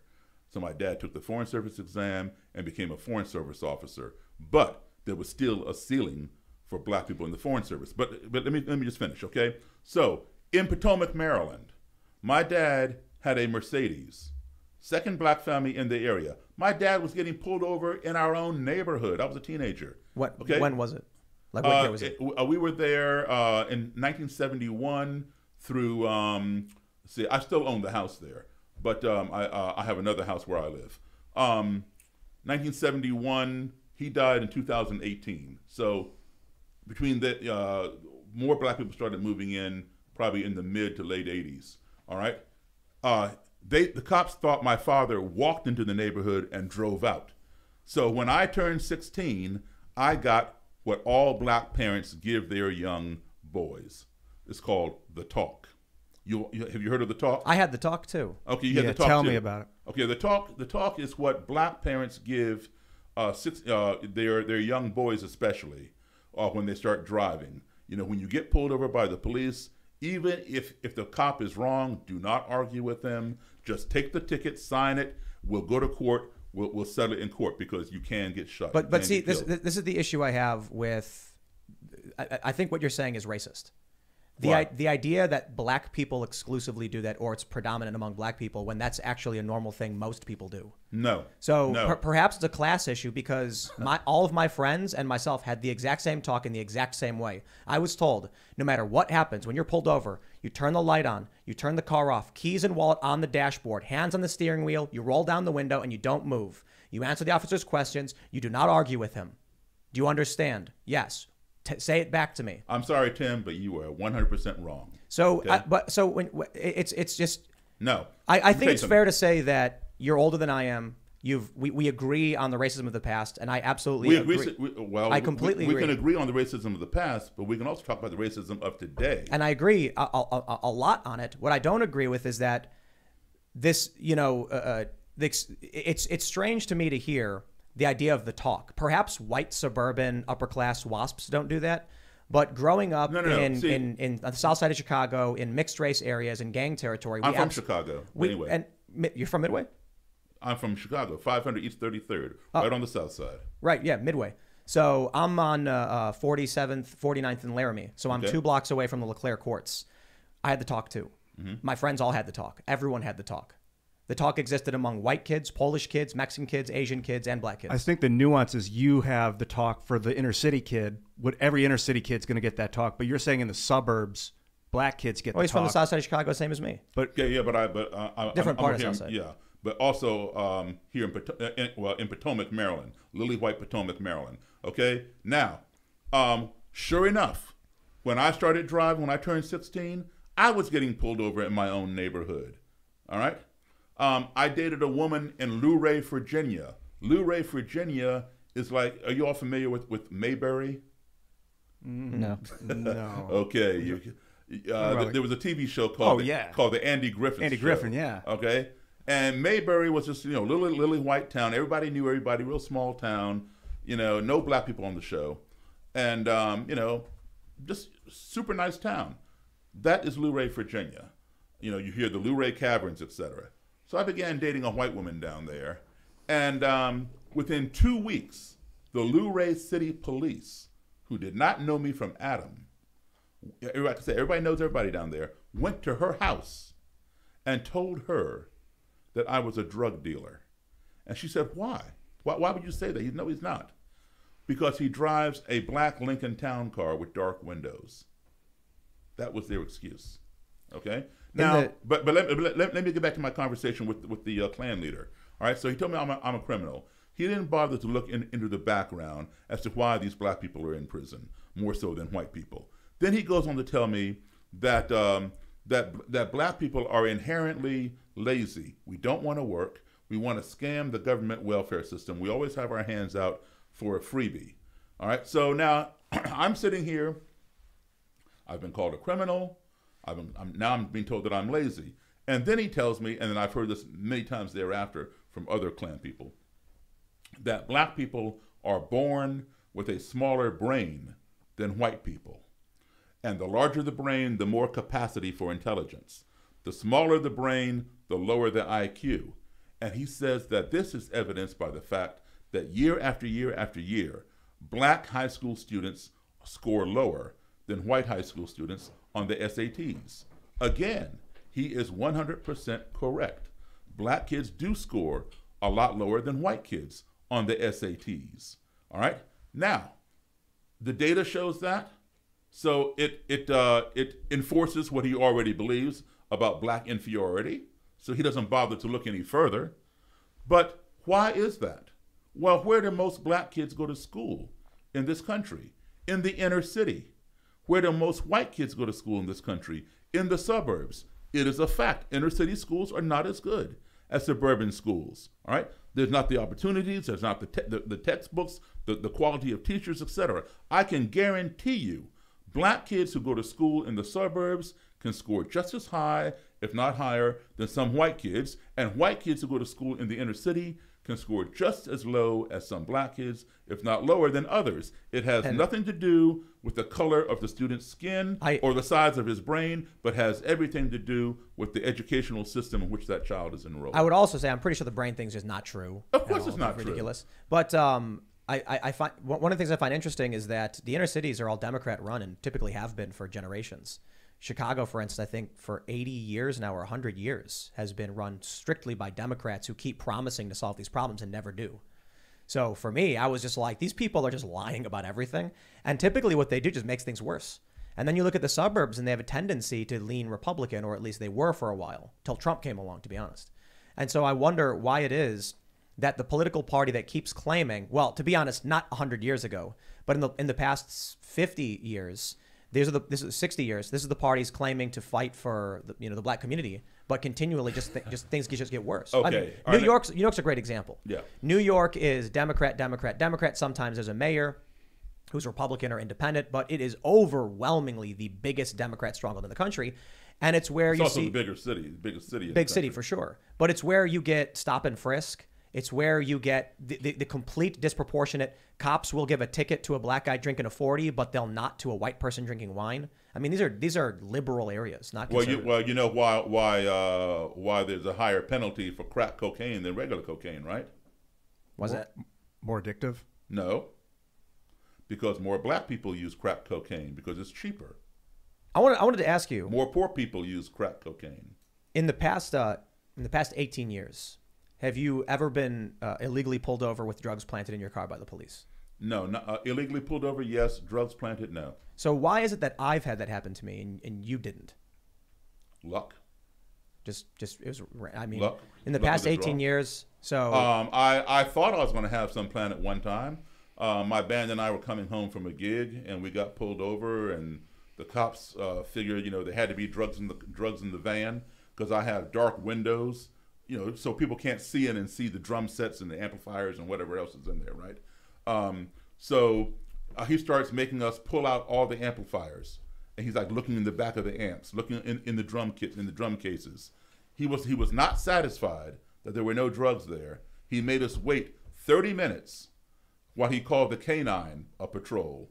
K9 had to come, and we all had to get out of the van, sit on the damn side of the road while the dog runs through the van sniffing for drugs. So and he still didn't find any. All right, the dog didn't find any, and so I figured, okay, this guy's not going to give up. He's probably going to plant something in there. He didn't, fortunately. And then he says, okay, you're free to go. And I say, well, why'd you go through all this? And he says, we're training the dog. That's bullshit. When I was in 2012, I was in Chicago with a group of friends, and we had been covering one of the protests there. At the end of the night, I think we had gotten some like Maxwell Street because if you're from Chicago, it's gone now. It's gone. Maxwell Street is gone. Yes. Oh wow. Well, anyway, we got surrounded by about 12 vehicles, some unmarked. They pulled us out of the car at gunpoint and did basically what you described. They pulled us all out. They wrote down our credit card numbers, our IDs, our passports. They started banging on everything, trying to pop things in the car open. And then after about 10 minutes, another cop shows up and he points to me, and we're all in cuffs. Mm-hmm. And he makes a motion. The guy uncuffs me and he says, "Oh, sorry, you matched the description. You're no problem." I got that all the time. So they also had raided the apartment we were staying at. And then they also tried to get someone through what we believe was a criminal informant to plant drugs in our car, but I wouldn't let them. They kept trying to get Adderall from the basement and bring it into the car. And I told them, if you go anywhere near that apartment, the cops went in the apartment. This guy was like, "I'm going to go inside real quick." I said, "If you go in there, we're leaving. You're not coming with us." And he's like, "But I need a ride." I'm like, "If you go in there and you bring anything, you are not coming with us."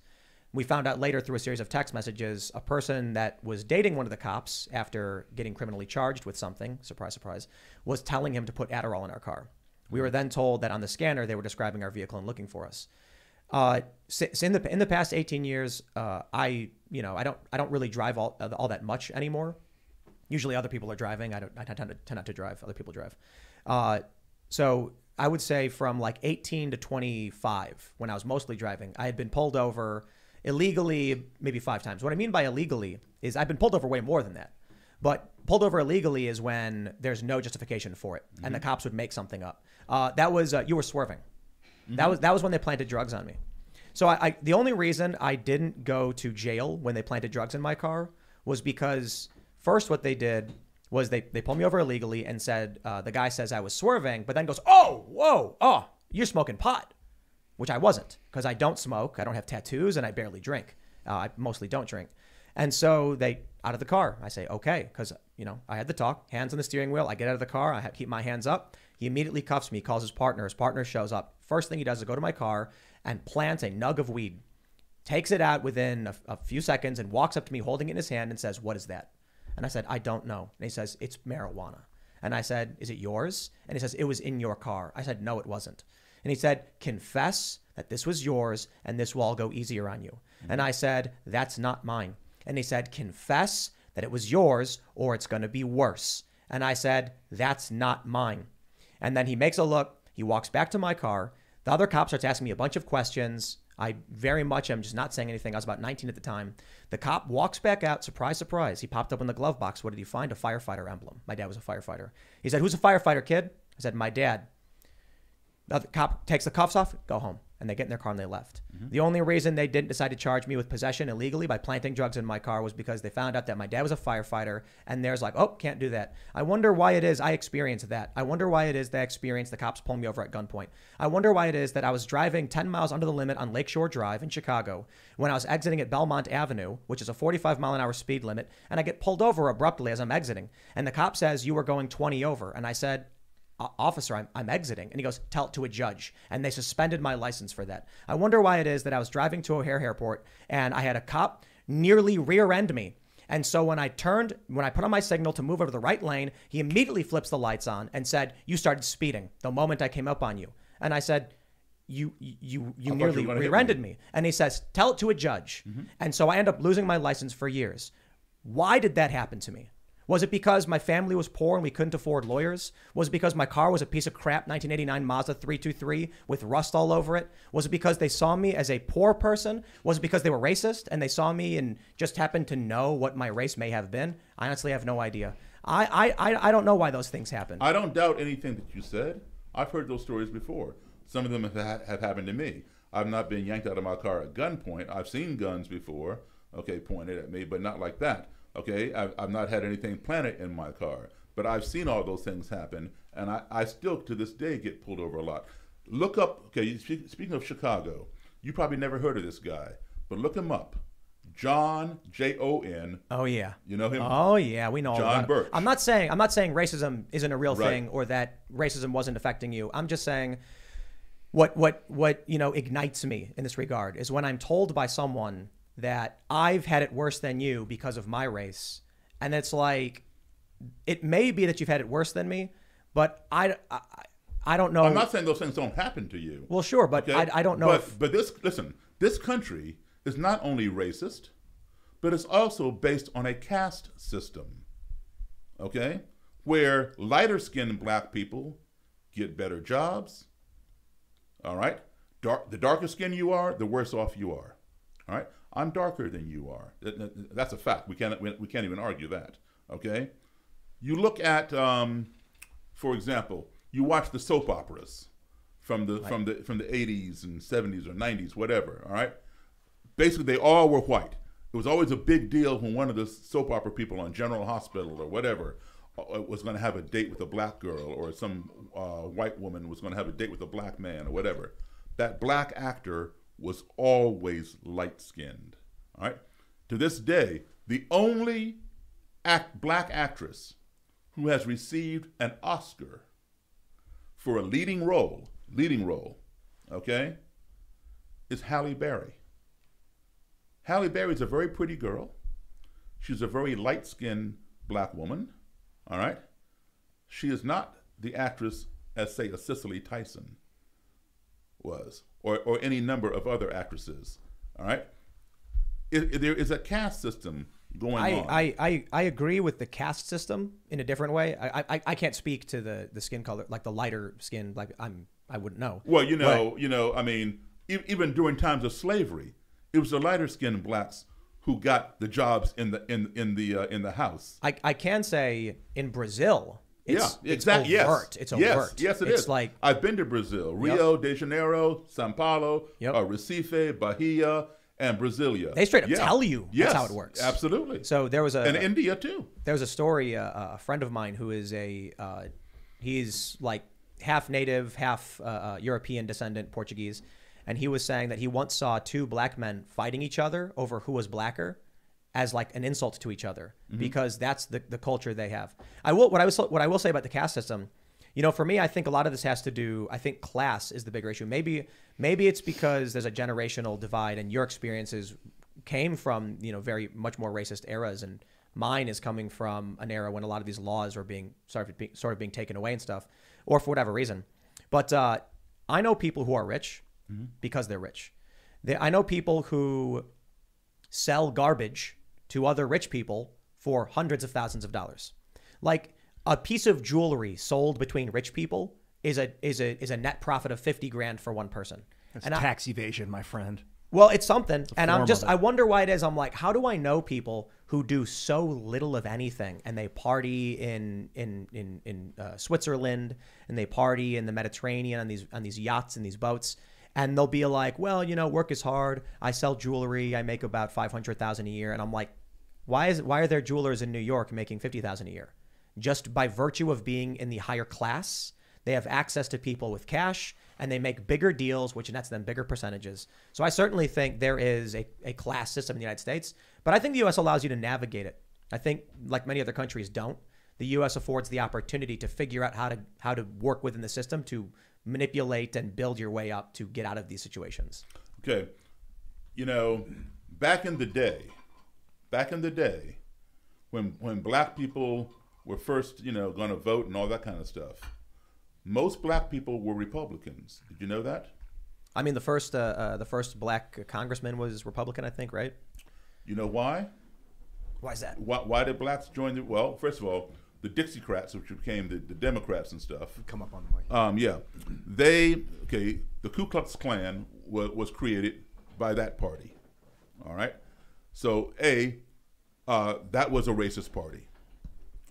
Blacks gravitated towards Republicans because Abraham Lincoln freed the slaves, and Lincoln was the party of Republicans. So they admired Lincoln. We went Republican. All right? And that stayed for a long time. And then in the 1960s, a vehement racist named Barry Goldwater opposed the Civil Rights Act and all this other kind of nonsense, and became pretty powerful. And blacks left the Republican Party and went to the Democratic Party, which became more liberal and more accepting. And more racists began joining the Republican Party. This is in the 1960s. All right? And then it would flip back and forth from time to time. But that's how it modulated. When they say that the party's flipped, it's because of Goldwater? In the 60s, yes, yeah. I don't know if I would look at what's going on right now with Planned Parenthood and with the Democratic Party, that they flipped in any meaningful way if they did. I know it's argued the right says they didn't, the left says they did. But I look at, as I mentioned, Chicago, which has been under Democrat, rule or whatever you want to call it for nearly 100 years, I think. I don't know what point. So you were making an issue about Planned Parenthood, and you were telling me about Margaret Sanger. Yeah. You didn't finish. Well, so she was a eugenicist. Mm-hmm. She believed only the good should procreate. Mm-hmm. She had a project that was called... See, I hate how YouTube does this, but I have no choice but to call it the N-word project. But it's not the slur; it was a slur, and the goal was to disseminate birth control and contraception, and trying to convince them not to have kids for those reasons. Now, there's a debate on the quotes from this woman because some of them are extremely egregious, and then the left claims they're not real quotes. So whatever, I'll leave that out of it, I suppose. But if the goal of Planned Parenthood, started by this woman, was to prevent black people from having kids. And to this day, you mentioned the white population is decreasing, but the black population is stagnant. Mm-hmm. It seems like her ideas to stop black people from having babies worked. And now you can look at 2006 data I pulled up that black women are 5 times more likely to have abortions than white women. And this is preventing black families and children from growing up. It sounds like these racists, and the Planned Parenthood is overtly, defended by the Democratic Party, which was the party of racists. They are still enacting policies to hurt black people. When it comes to these statistics, this is like black crime, black abortion, whatever. Say that there's a 5-to-1 ratio in the past. What is black crime? Exactly. So in the past, let's say for every 1 white person that committed a murder, there were 5 black people when they add the numbers up. Then what they do is they project that past to the future. They'll say, so therefore, black people are 5 times more likely to commit murder. No. Then the cops are like, I got to look at every black guy like he's 5 times more likely. And it's like we're creating a racist projection. Profiling. Yeah, just because it happened in the past doesn't mean it's going to happen again. I'll tell you a funny story out of New York. Okay. And then I want to go back to the point I was making. But there was a black cop who went to Central Park and started giving tickets to white couples drinking wine. And he said public drinking is a citation in New York City. And they got all bent out of shape and angry and started complaining. And they were like, we are having wine at our Central Park picnic. How dare you? And he said, white cops come to the black neighborhoods and give young black men tickets for drinking 40s on their own stoops. And you're mad at me because you were publicly drinking in a park. And the city admonished him, and he got in trouble for it.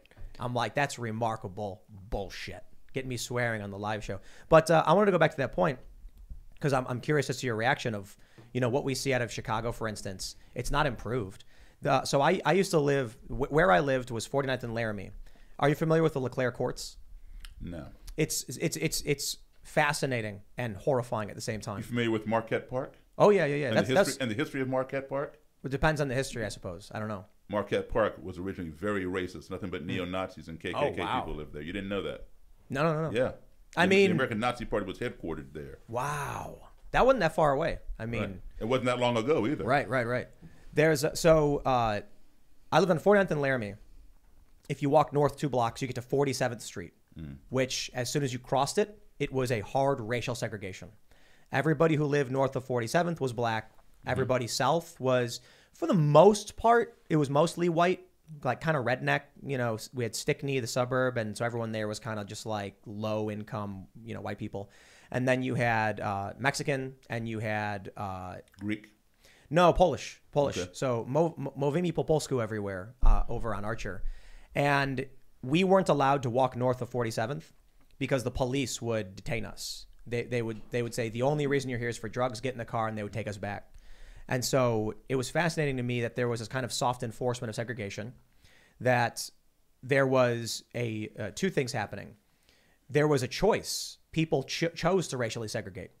People who moved to the area wanted to live near people who looked like them. Mm-hmm. And that's what actually started making prominent racial segregation. And then from there, which it's actually not necessarily from that one point. There's obviously blockbusting and redlining before that. But then you'd end up with police doing profiling. They'd see you and say, what are you doing here? Get out. There were a lot of stories I'd hear from white friends of mine, like young girls. Older black men would stop them if they tried to cross 47th, and they would say, young woman, you best not come here. You need to turn around right now. Because they would be in trouble, the black people. Well, no, because they were worried about what would happen to the white girls for coming into the black neighborhood. They were like, the segregation here, it was violent.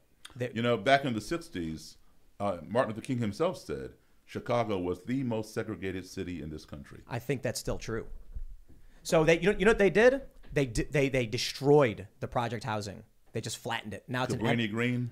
No, this was I don't know if this is specifically the LeClaire courts, because the LeClaire courts I think are a different. There's a bunch of project housing off of Cicero going all the way down to Central Avenue in Chicago, and I don't know if the entirety of that was called the LeClaire courts, but there was an area of it. But they just flattened it all.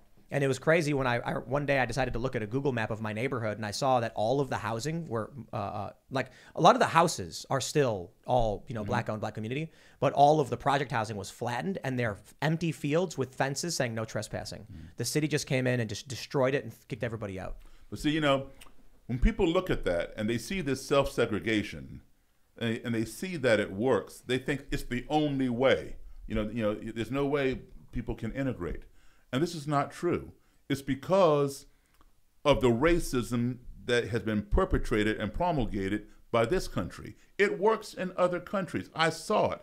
I was living 10 years ahead of my time when I was overseas, living in integrated communities, going to integrated schools in the 1960s, not in my country, but overseas. Okay, I was living 10 years ahead of my time because 10 years later, there was diversity in my classrooms here.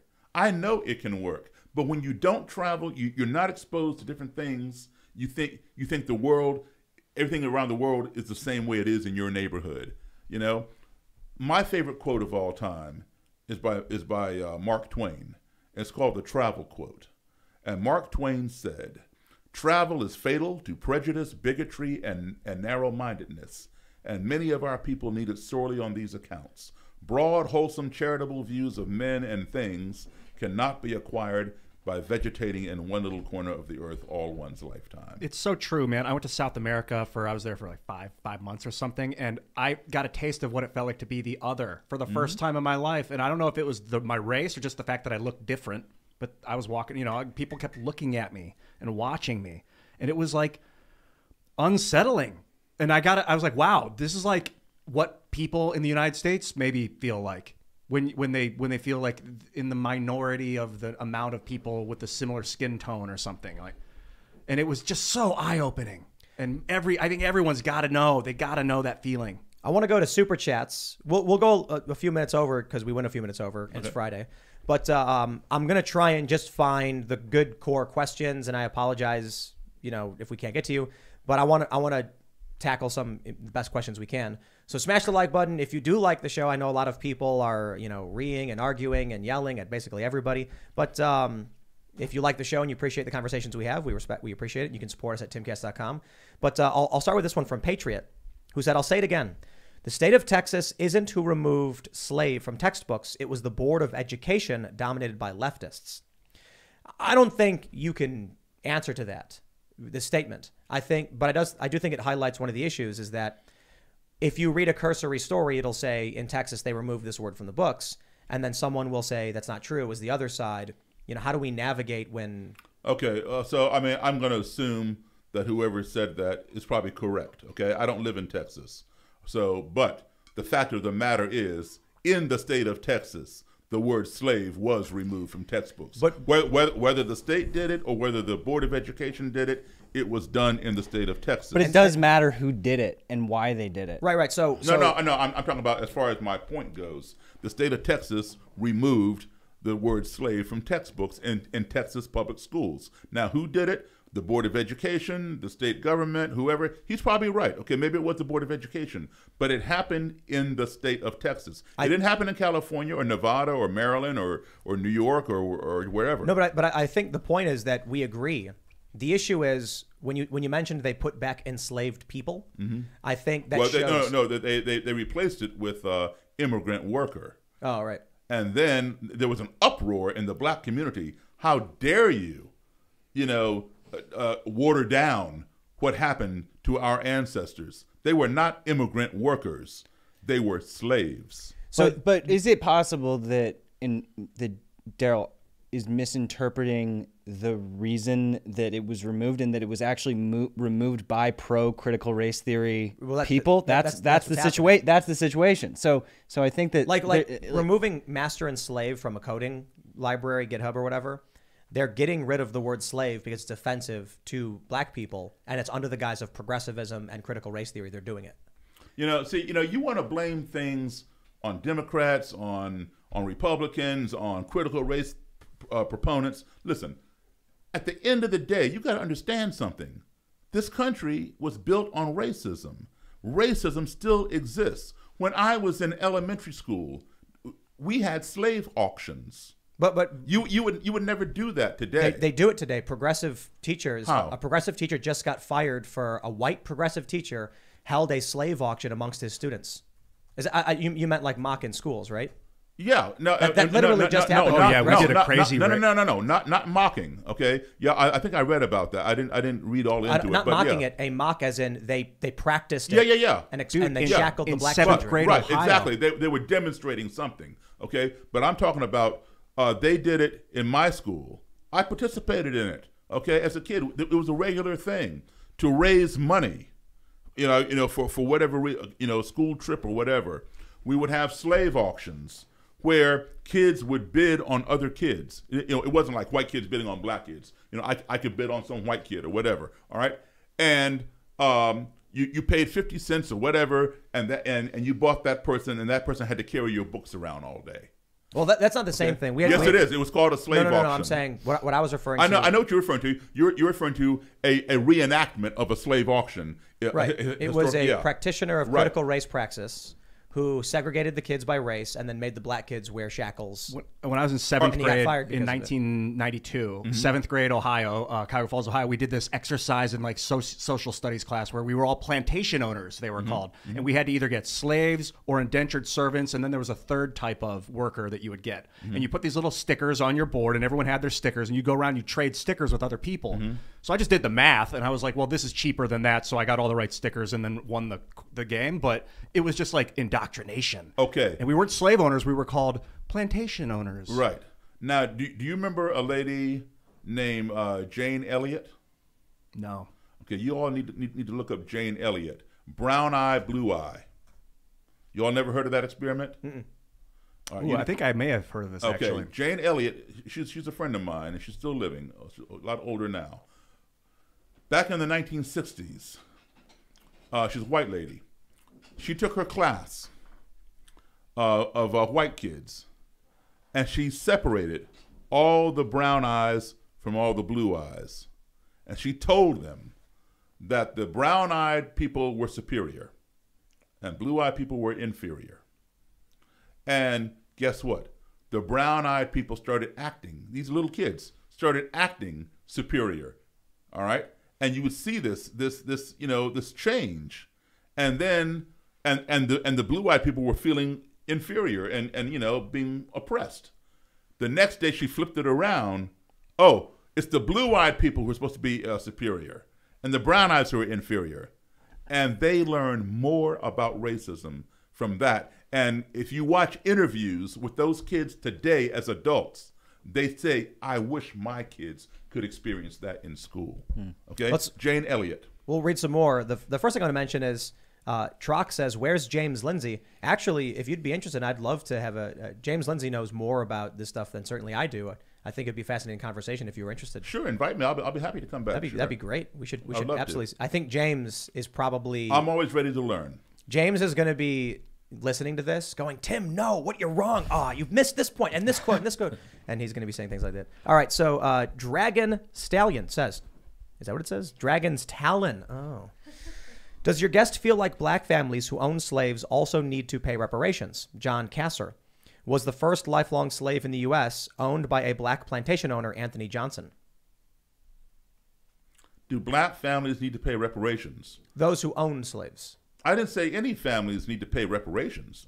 I say the government needs to make those reparations, okay? The people who own slaves are no longer here.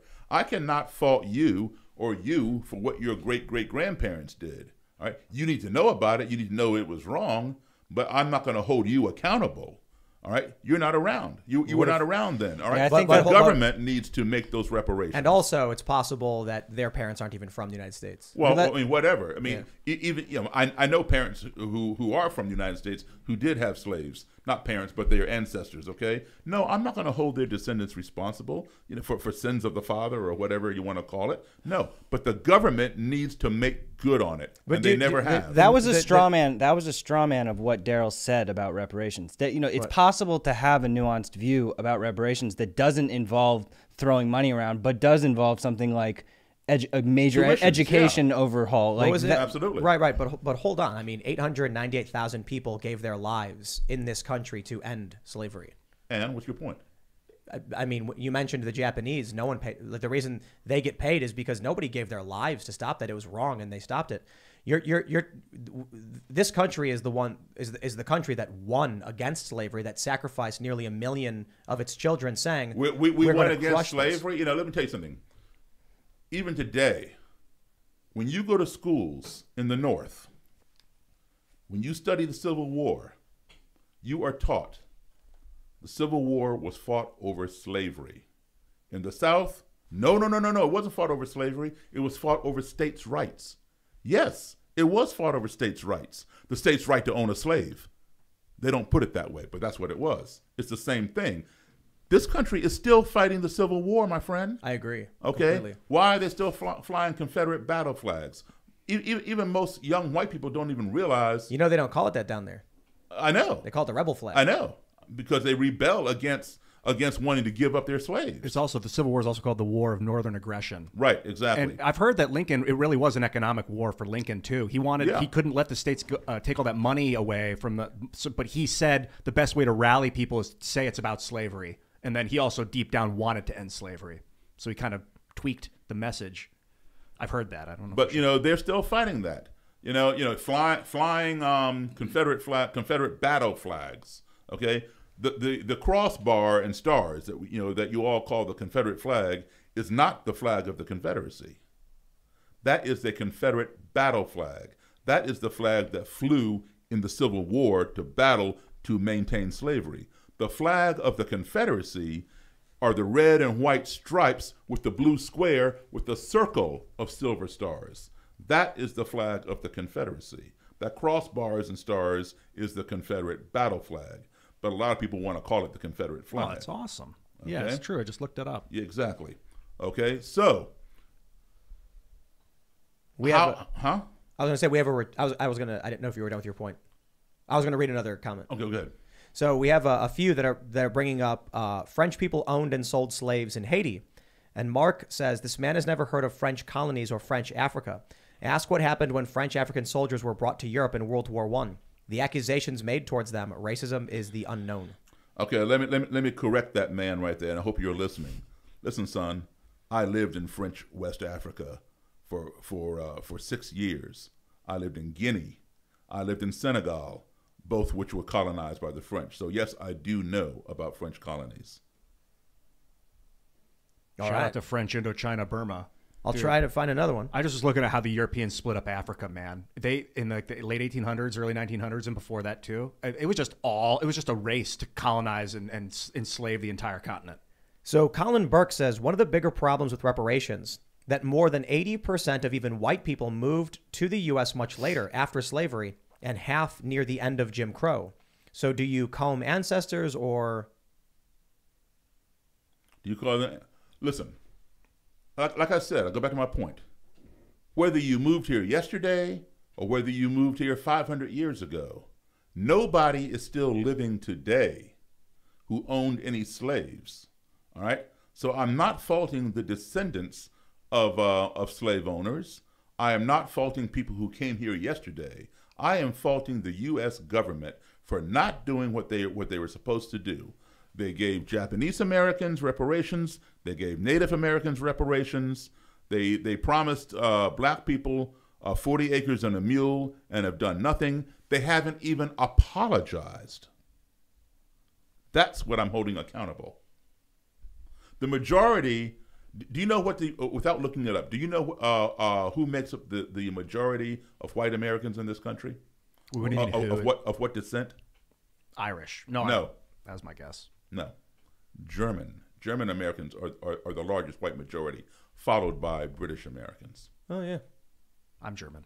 Well, I'm American, but Yeah. some drunk boxer was German in my history. Or something. I think Daryl's like envisioning of reparations is actually much more moderate than people might think. In terms of pure acknowledgement, it seems like that's what you're getting at, Daryl. Like you're not necessarily like people like to have different definitions of what reparations are, and you're more so saying you just want clear acknowledgement, which you think. Well, no, I want an apology, and I think people who have been disenfranchised, held back, and things like that should get something.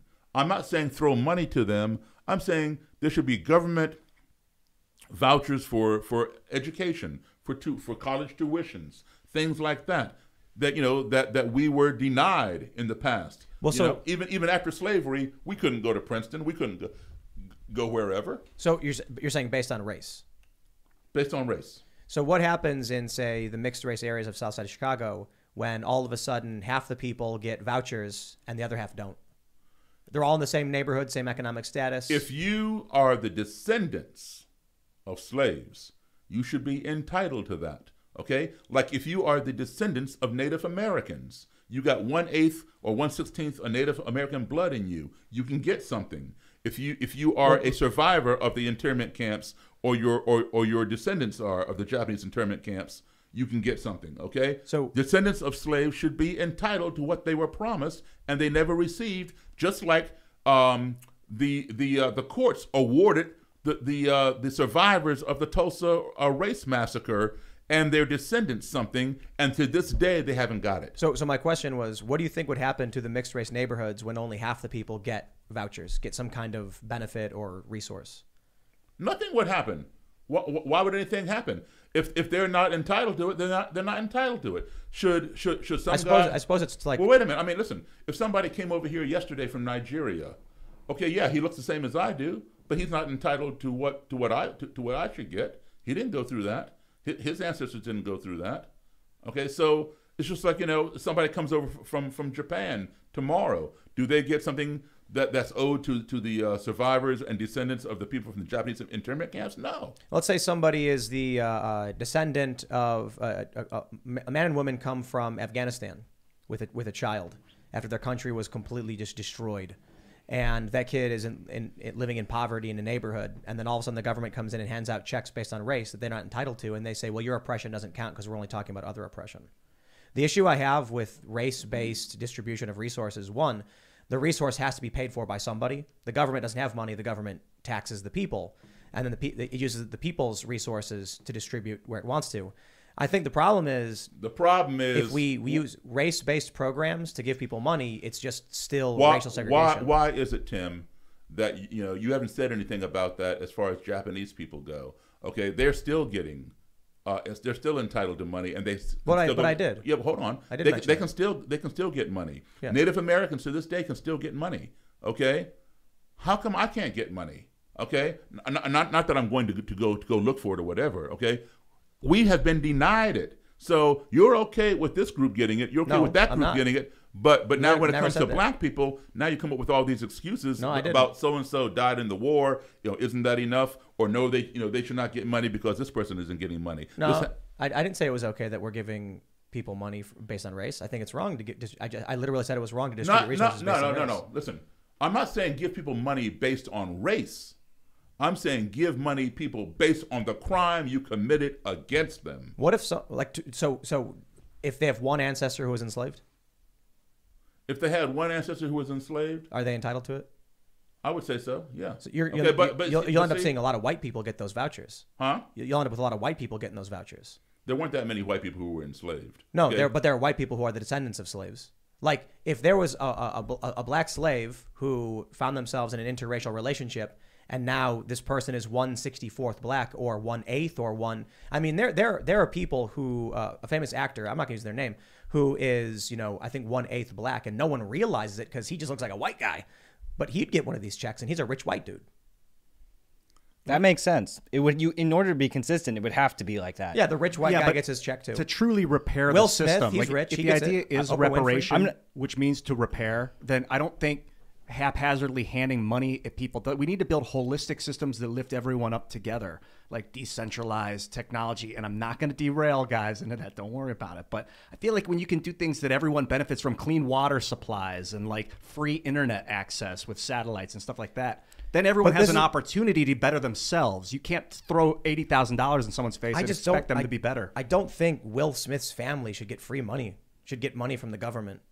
I just don't understand it. If Will Smith's family were descendants of slaves, yeah, I do, and I think so should my family. We should receive something for the crime that was perpetrated upon us that split my family apart. My ancestors were we don't have nuclear families. Okay, your name is Tim Pool. Where does that name come from? It's fake. Okay, well then I want to ask you what your real name is. The lore of my family is that they were bandits who created a fake name after getting into a train robbery that murdered somebody. Okay, so awesome. Okay, so all right, so we won't go there. All right, so Mr. Ottman here, okay? Riverman. Okay, Riverman Ottman. Where does the name Ottman come from? I can tell you one interesting lineage fact. My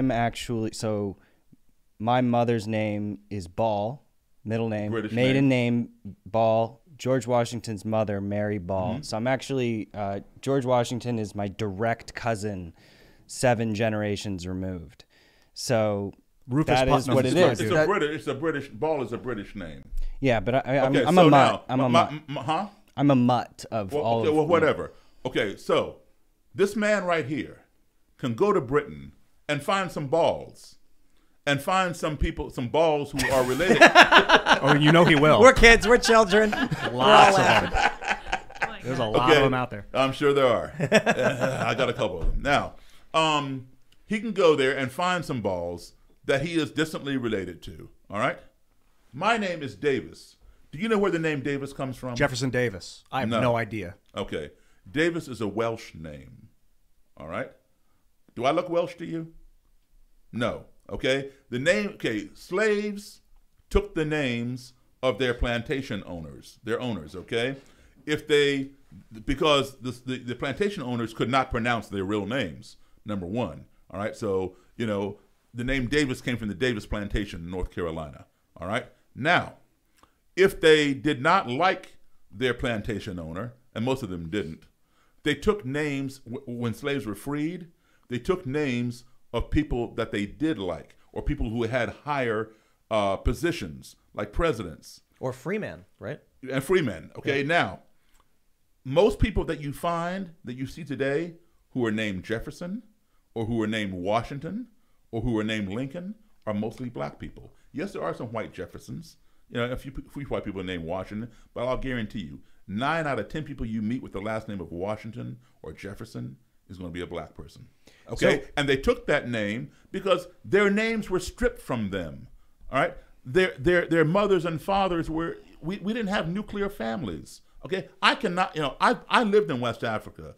I lived in Senegal, where Gorée Island is. Gorée Island was where the slaves came from. They were locked up and chained in Gorée Island, put on the boat. All right? I've been to Gorée Island. I've seen those slave quarters. All right? I cannot go to Senegal or West Africa and find somebody named Davis. I can go to Wales. I played in Wales with my band, okay? And just for fun, I said, anybody out there named Davis? Half the people started screaming. The name Davis in Wales is as popular as the name Smith is over here. So I'm like, hey, cuz, how y'all doing out there? So we were stripped of our identity. We can't get that back. But we are owed something for the crimes perpetrated upon us. I'm gonna read some critical ones. I think some of the others were already critical, but this one's just overtly critical. Deli Opla says, this conversation has been really effing disappointing. Daryl's antics today have done more to radicalize me than de-radicalize me. Well, apparently he's already radicalized. I think that it's undeniable that this is exactly the type of conversation that needs to happen. And the fact that, Tim, I saw the SPLC thing coming out, for them to accuse your show of not having cross-spectrum conversations is completely ridiculous. This is that. Well, that's why the smear was like, he gets bad super chats sometimes. And it's just like, the Southern Poverty Law Center tried. They don't like me either. Yeah. You know, did you ever see my documentary, Accidental Courtesy? No. Oh, you should check it out. I know that there are a lot of people on the left who don't like you. Yeah. And I think it might be because you've actually helped to de-radicalize people. I think these nonprofits that make money off racism don't want racism to go away. Here's what I think. I think there's a generational difference between us. We've talked to a couple other boomers, in the past, and it seems like the way we consume as millennials and younger information. You should ask that guy, why is he radicalized in the first place? I'd be interested in his response. Well, it's because when you look at the older generation, it seems like they've abandoned the millennials. That's how it feels, I think, to a lot of millennials. We recently had a guest who said feminists are not pro-war. And it's like, here we are as millennials online talking to millennials, and the feminist millennials are all overtly the Ukrainian flags, defending intervention, defending NATO's intervention. And we're like, we don't want this. The boomers, in their world, is completely different. Little stink bug. Yeah. So I think for a lot of people, it feels like when we hear from the older generation, they're detached from the world we live in and they don't understand what we're experiencing. And so frustration. Frustration. It's funny because, you say that, but I can say the same thing. Being the older generation from you guys, you have no clue what we went through. Yeah, I feel like what's happening is you're exposing a sort of truth, a perspective truth. And I'm reading this Galileo quote, the truth. All truth passes through 3 stages. First, it's ridiculed. Maybe you'll see that in the super chats. Mm-hmm. Second, it's violently opposed. Usually you see that in the super chats. Then it's accepted as being self-evident. Okay, so let me tell you about Galileo. And I'll tell you about, but before Galileo, his mentor, his person that he looked up to was another astronomer who you've heard of called Copernicus. All right? Copernicus said that the Earth revolves around the sun. Okay? That is a heliocentric theory. The world said no, because we were egocentric. We thought the Earth was the center of the universe and the sun revolved around the Earth. And they called Copernicus a heretic, and they locked him up in prison for saying that. Guess what? He was right. 100 years later, Galileo comes along, and he had studied Copernicus, and Galileo came to the same conclusion, that we are not geocentric, we are heliocentric. All right? And the Earth revolves around the sun. All right? They called him a heretic. But guess what? Galileo was right. I want to read the super chat. Kid Funky Fry says, I think my great-great-grandpa who was blown apart to free the slaves was payment enough, especially considering I or no one in my family has ever owned slaves. So there's a couple of questions I get out of this. This is interesting. So if this man is telling the truth and his an ancestor died to end slavery and his family never owned slaves, if we do reparations, should we also create an exception that anybody who is not descendant of slave owners is exempt from the tax that would fund the reparations? Anybody who is not a descendant of slaves would have a tax credit exemption from any taxes that would go towards reparations. I'd have to think about that, but it doesn't matter. I'm not saying it doesn't matter that his ancestors died fighting in the Civil War. Okay, you go and you fight for your country. You go and you fight for your land. Like, listen, an American just died the other day over in Ukraine. Okay, that was his choice to go there and fight. All right. So does his family get some kind of reparations? I don't think so. Okay. We fought against Japan. Do these people still get reparations?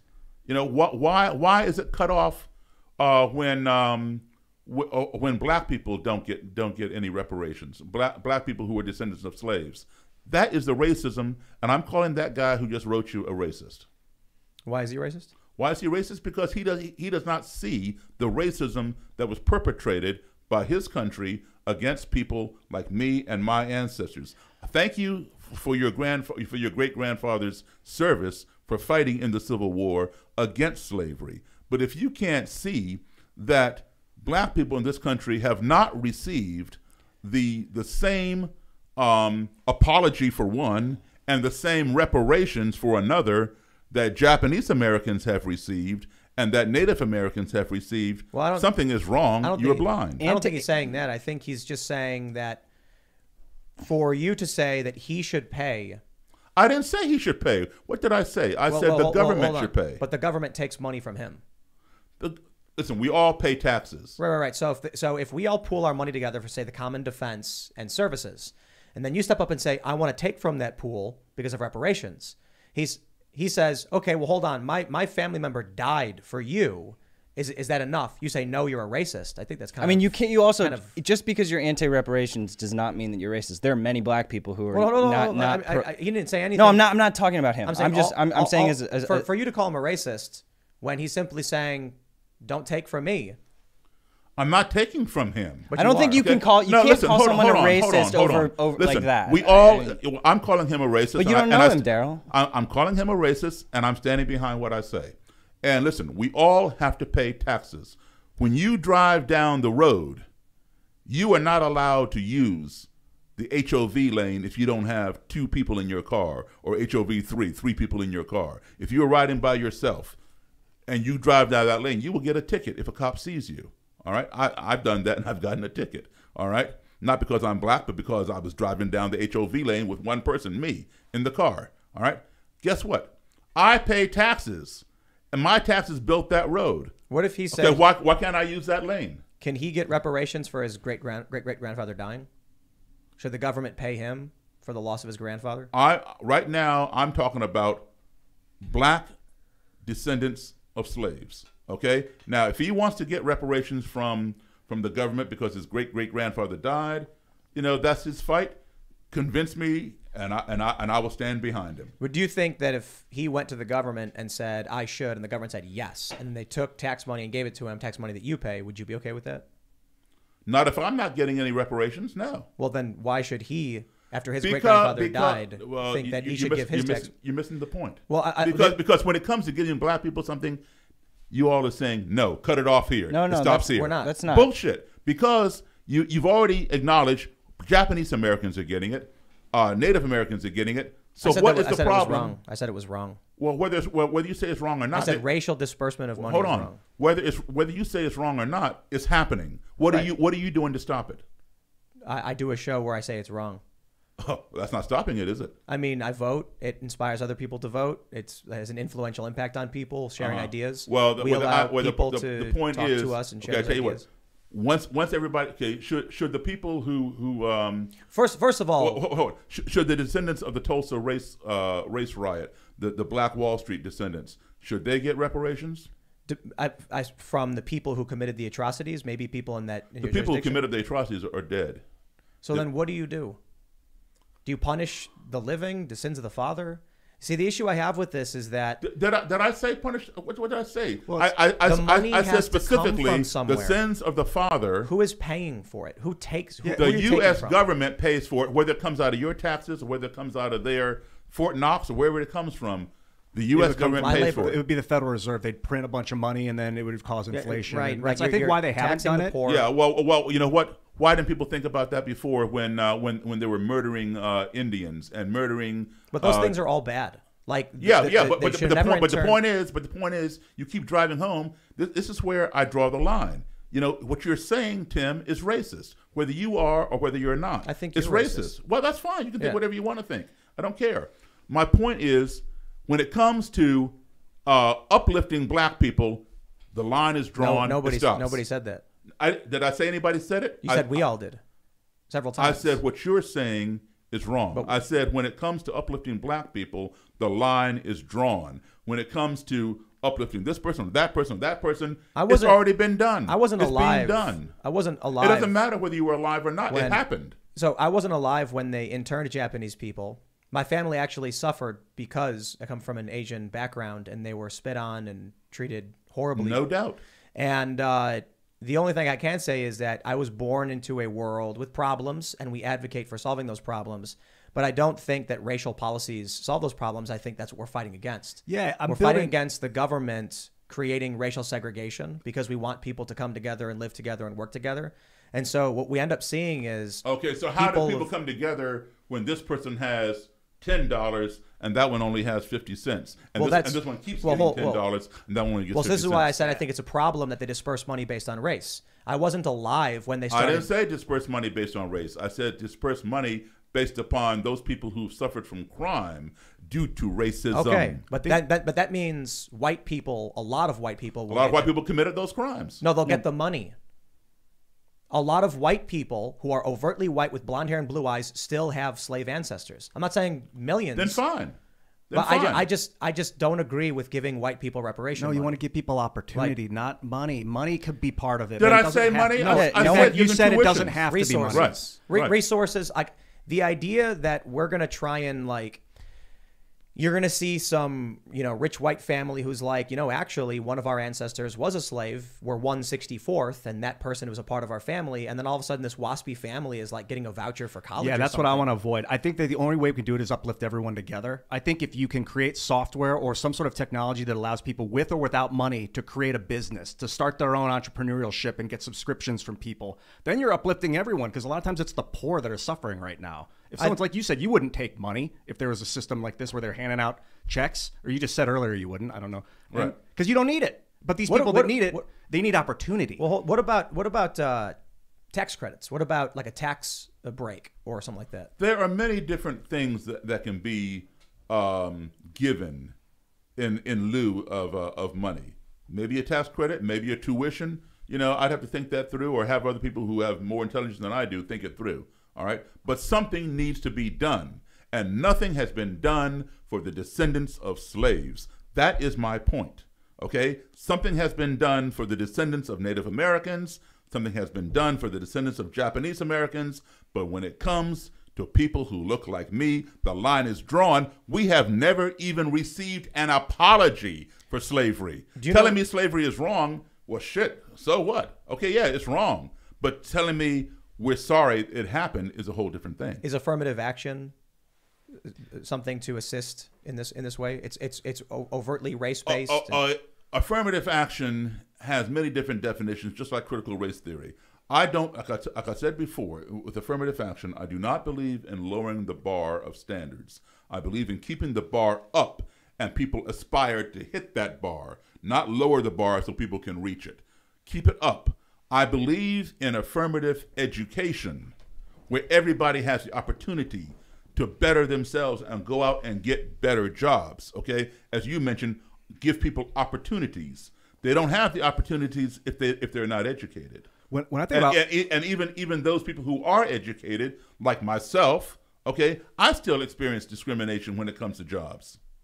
Yeah, people need to learn how to run their own business as a young kid, regardless of where they go to school or their age or any of that stuff. People need to learn that stuff. When I think about apologizing for slavery, I have a hard time doing it for real, because it's horrible. Like, to enslave humans is horrific. The Uyghurs in China, that's horrific that this computer was made by slaves in part. But like, if it hadn't happened the way it happened, we wouldn't be here. And that, I like that we're here. So I wouldn't change it. I mean, maybe if I could go back and say, no, it wasn't a slavery. Maybe it would have been conquered by, the Mexicans or the Portuguese, or like, who knows where we'd be. So that's why I have a hard time just outright giving like a genuine, like, I'm sorry it happened, because it didn't happen to you. So I want to apologize to, if I saw somebody, I don't know, man, getting beat. All right, let me give you an example of something, okay?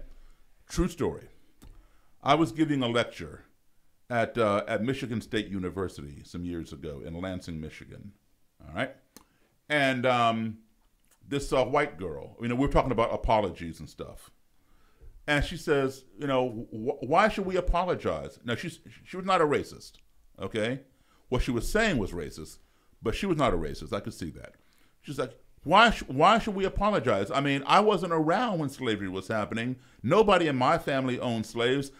Why should I apologize for what my great ancestors did? I wasn't responsible for that. And I said, the apology is symbolic. Nobody is around, All right, it's like, you give medals posthumously. It's symbolic. All right, people cannot move forward until they have received an apology for wrongdoing to them. And I said to her, I said, listen, it was in November when I was lecturing out there. I said, okay, let's say I'm a student here at Michigan State. I said, and I live in the dorm, and I live, on the East Coast. You live here in Michigan, and you say, and you and I are friends, and you say to me, hey, are you going home for Thanksgiving?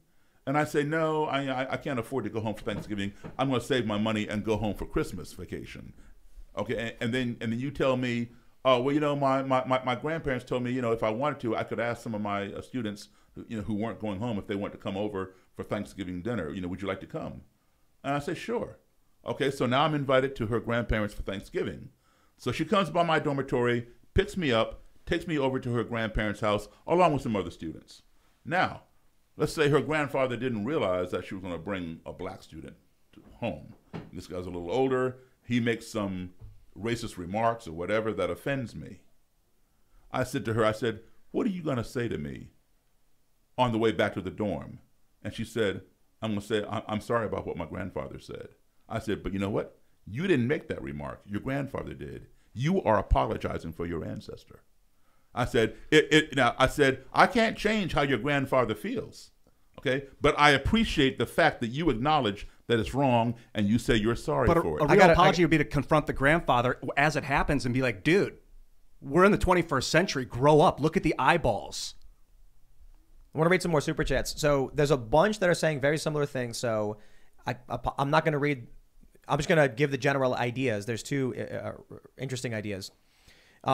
Many people have said that they think you're a racist. Fine. And a couple right here. We have one from Kyle. We have one from Kevin D, who both said, I'm white. Kyle says, as a white dude, I've had the talk. I'm pretty sure everyone has the talk. Kevin says, I'm white, grew up in the middle-class family in a suburb in Los Angeles, and I had the talk. And others have said that they think your view of the talk being explicitly a black thing shows that you've been radicalized. I didn't say explicitly. Well, you said it's something that black families do. I said black families do it. I didn't say explicitly. Well, that's your word. Well, so the general idea that I guess people absorbed by that is that you think it's exclusive. Listen,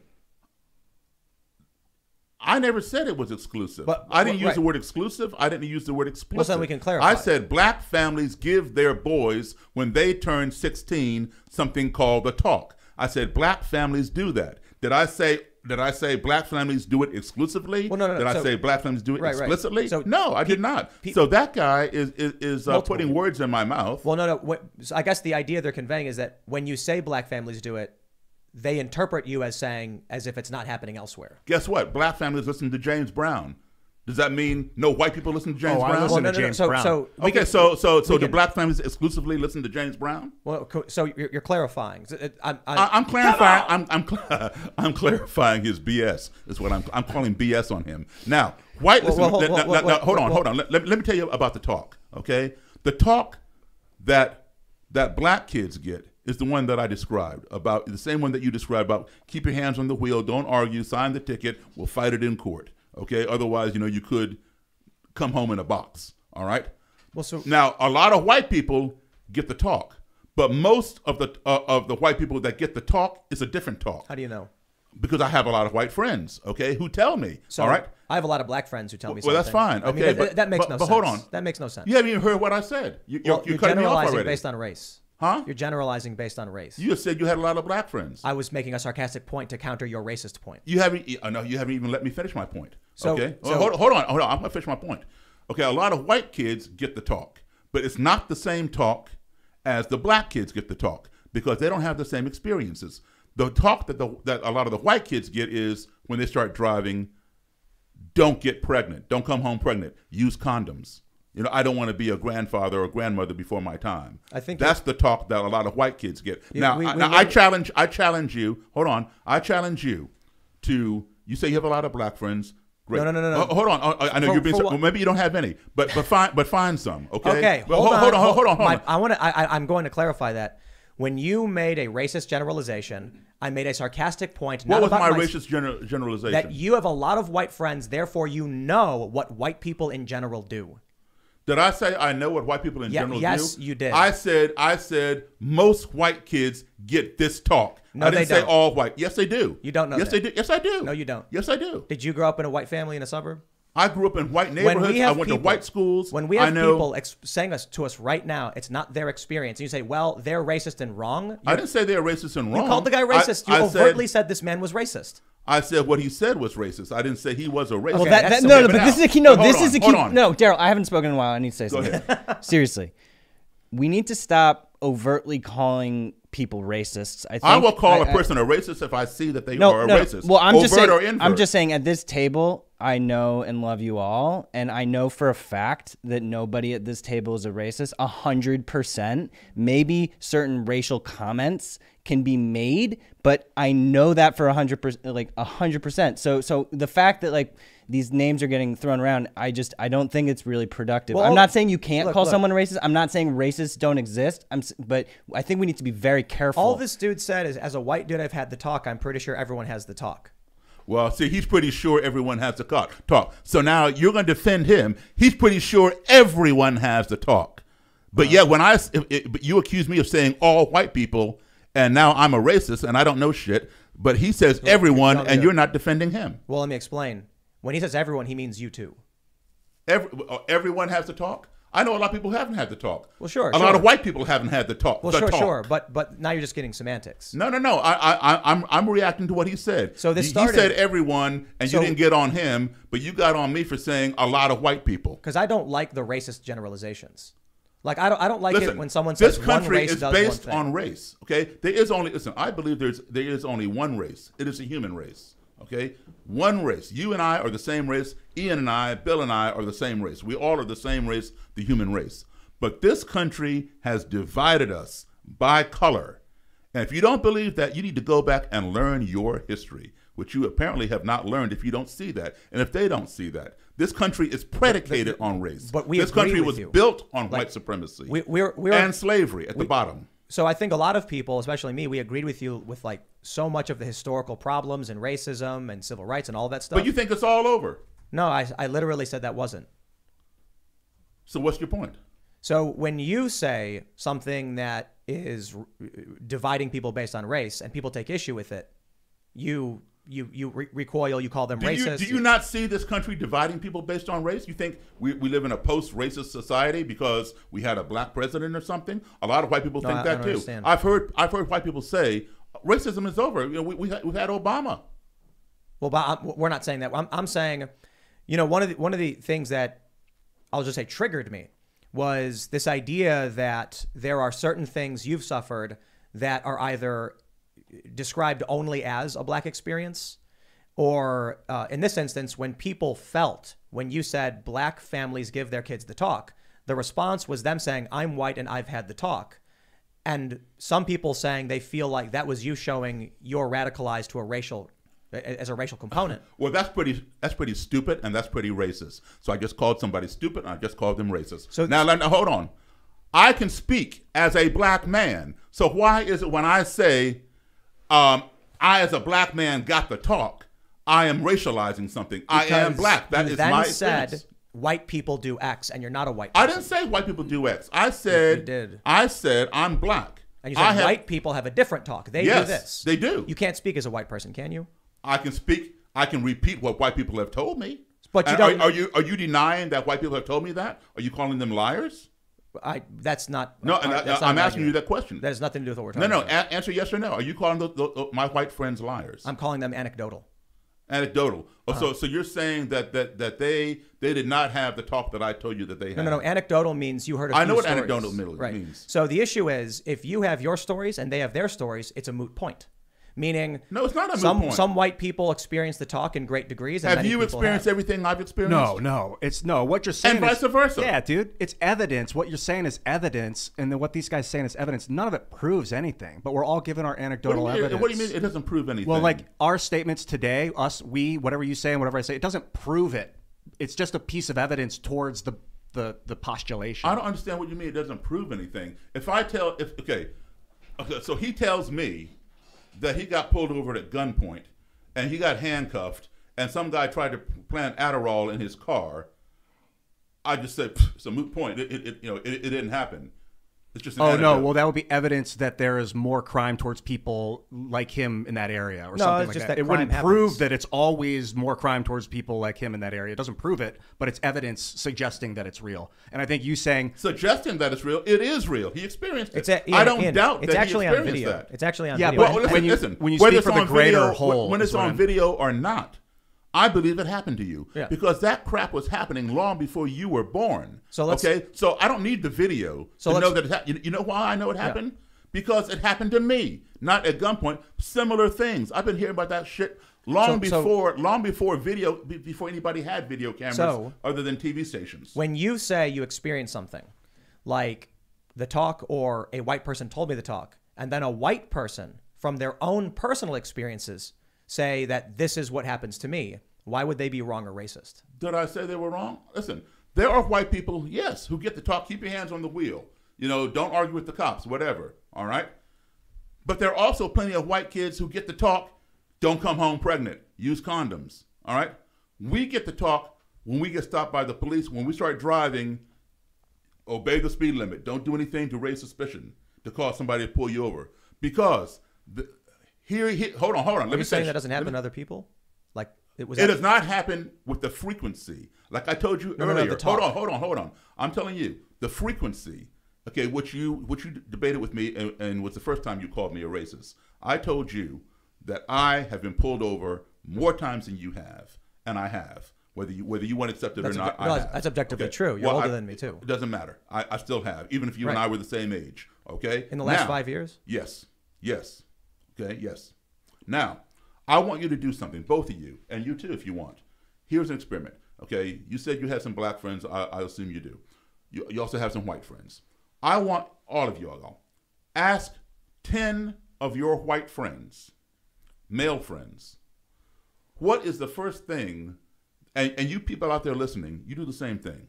Ask 10 of your white male friends, what is the first thing that goes through your mind when you're driving home late at night, let's say 2 o'clock in the morning, whatever, from a date or from getting off work, whatever, and you see those lights come on in your rearview mirror, those flashing lights. You're being pulled over. Maybe you were speeding, maybe you weren't, maybe you crossed, swerved, whatever, maybe you didn't, whatever, you're being pulled over. What's the first thing that goes through your mind? I will bet you 10 out of 10 or 9 out of 10 of those white males, your friends, are going to say, I hope I don't get a ticket. I hope I don't get points on my license. I hope my insurance doesn't go up. You ask the same question to 10 of your black male friends, they're not going to say anything about a damn ticket or points on the license or insurance. They're going to say, I hope I don't get shot. I hope I don't get beat up. Why because is because there is a more frequency of violence against black male drivers than white male drivers. Okay? Just like there is more of a frequency of blacks being sentenced to death and whites for the same crime get to go to prison for life or life with parole. Okay? That is called racism. And that's why black people get that talk. I'm not saying white people don't get the talk, but black people's lives are more in danger. And that's why Black Lives Matter was created, okay? I'm not saying I'm a proponent of that movement or whatever. I'm just telling you why it was created, okay? Because of the things that were happening to black people where they were not happening to white people in the same situation. Well, Black Lives Matter was started over Trayvon Martin. That's right. And Zimmerman's a Hispanic guy. And the...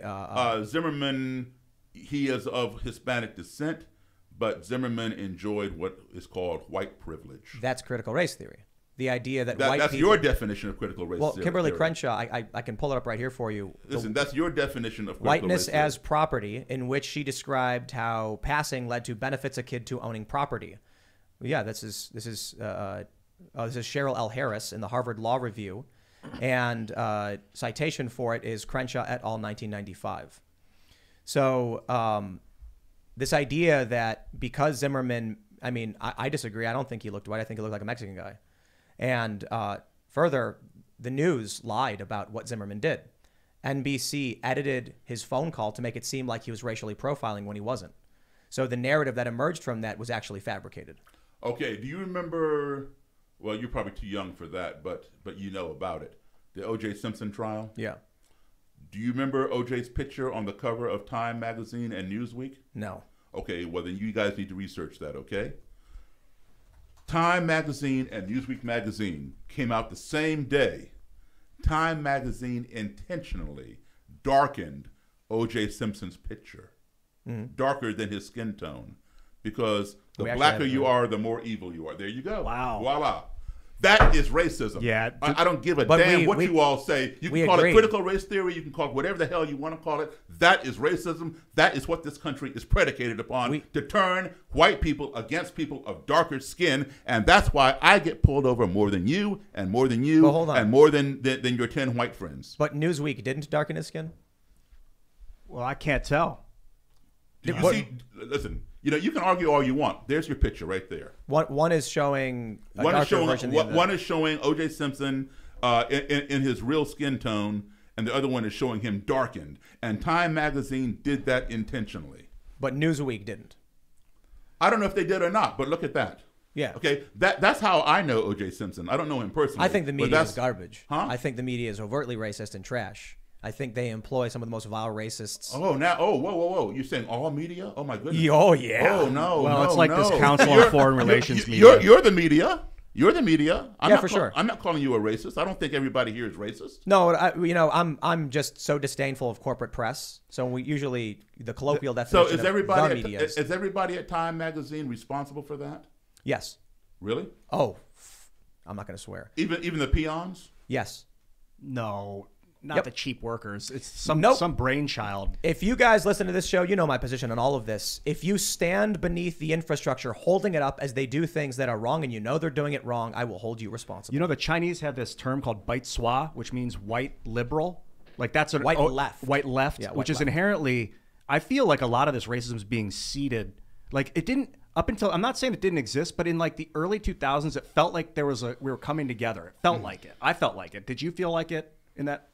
I see progress all the time, okay? I think right now, there are people who would disagree with me, but I would say right now is one of the best times in our country, even though we're so divided, all right? Because the wool is being pulled back.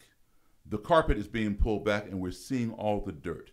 People are saying how they feel, what they're thinking, etc. It's hard to address something when people are hiding in the closet or hiding behind a smile and stab you in the back. Right now, people are expressing their views. It's very divisive, but this is the best time because now we know what people are thinking. We know how to address them, rather than be what do you call it? A wolf in sheep's clothing. Okay, YouTube literally just deleted all of the super chats. Oh, yep. No kidding. The only ones that are up are the ones that are in the active chat. So I'll see what I can. Whoa. How did I delete them? No, YouTube just went. They were probably too racy. Has that ever happened to you before? No. Wow. Yeah. What happened? So the paid comments where people are asking questions just crashed. They're gone. Why? I don't know. Oh. I've never seen it. I'll just say it was a browser error, I suppose. But I'm still seeing them come in. I can see them come in, and I can see the ones that are over the chat, but I can't see any of the other ones. And I don't know how much more time we have. I don't have a whole lot. I got to go out of town tonight. All right. Nice. So, sorry guys, YouTube just nuked your super chats. I suppose we'll just read a couple more, but I think people are unhappy with your views. Well, you know what? People have been unhappy with my views for 400 years. So I'll read this. Black Rock Beacon says, Daryl is done. He has abandoned nuance and critical thinking and has become emotionally defensive and lost empathy. He is literally starting to rant when pressed with logical arguments. He's entitled to his opinion, and that's fine. I think that people need to recognize that the conversation is happening and everyone's in a different spot on it. And Daryl is extremely pro free speech, vastly more than many people sort of in the critical race theory realm, and that I absolutely appreciate that. And a lot of people won't come on this show to talk, so that matters. Someone just mentioned that the chat was gone too. Oh, it's bad. I'm watching it live right now. So did you see the chat disappear at all? No. Someone said YouTube wiped the whole chat, not just super chats. Oh, okay. Yeah, this kind of conversation is hot. I mean, that's the reason why It's not spicy everyone as does. hell. And this is why it's good, because now people like this guy criticizing me is free to express his view. I'm free to express my view. He can think whatever he wants to think about me. I'm fine with that. I've been, you know, called every name in the book, and you know, I've been called every name but my own, and that's fine. Okay, he's entitled to his views. I'm entitled to my views. Okay, and you know, like you guys never saw those pictures before. Why is that? We're You know? too young.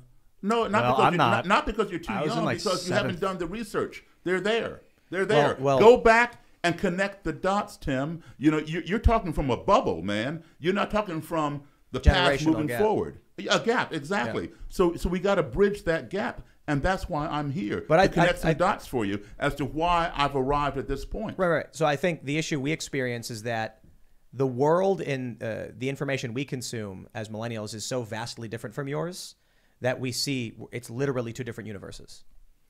But you know what? Figuratively. You are here. Figuratively different universes. Whatever universe you're in is because of the universe from which it came. But you don't look back to see where you came from. I mean, This I is do. a good point about but just because I didn't censorship. know of the one story doesn't mean I don't Talking read about history. his story. You're talking about history, his story. Like who's controlling his story? Who's writing it? I like your idea, Bill, about freedom. I've got a Life history. magazine from 1944 that I picked up at an antique shop, and I've also got one from the 1950s, and I think it's got who's on the cover? Is it Nixon? Winston Churchill. Yeah. Nixon doing a peace sign for a big crowd, and it's talking about the civil rights movement. It's fascinating to read the 1944. It was March, just before D-Day, a couple months.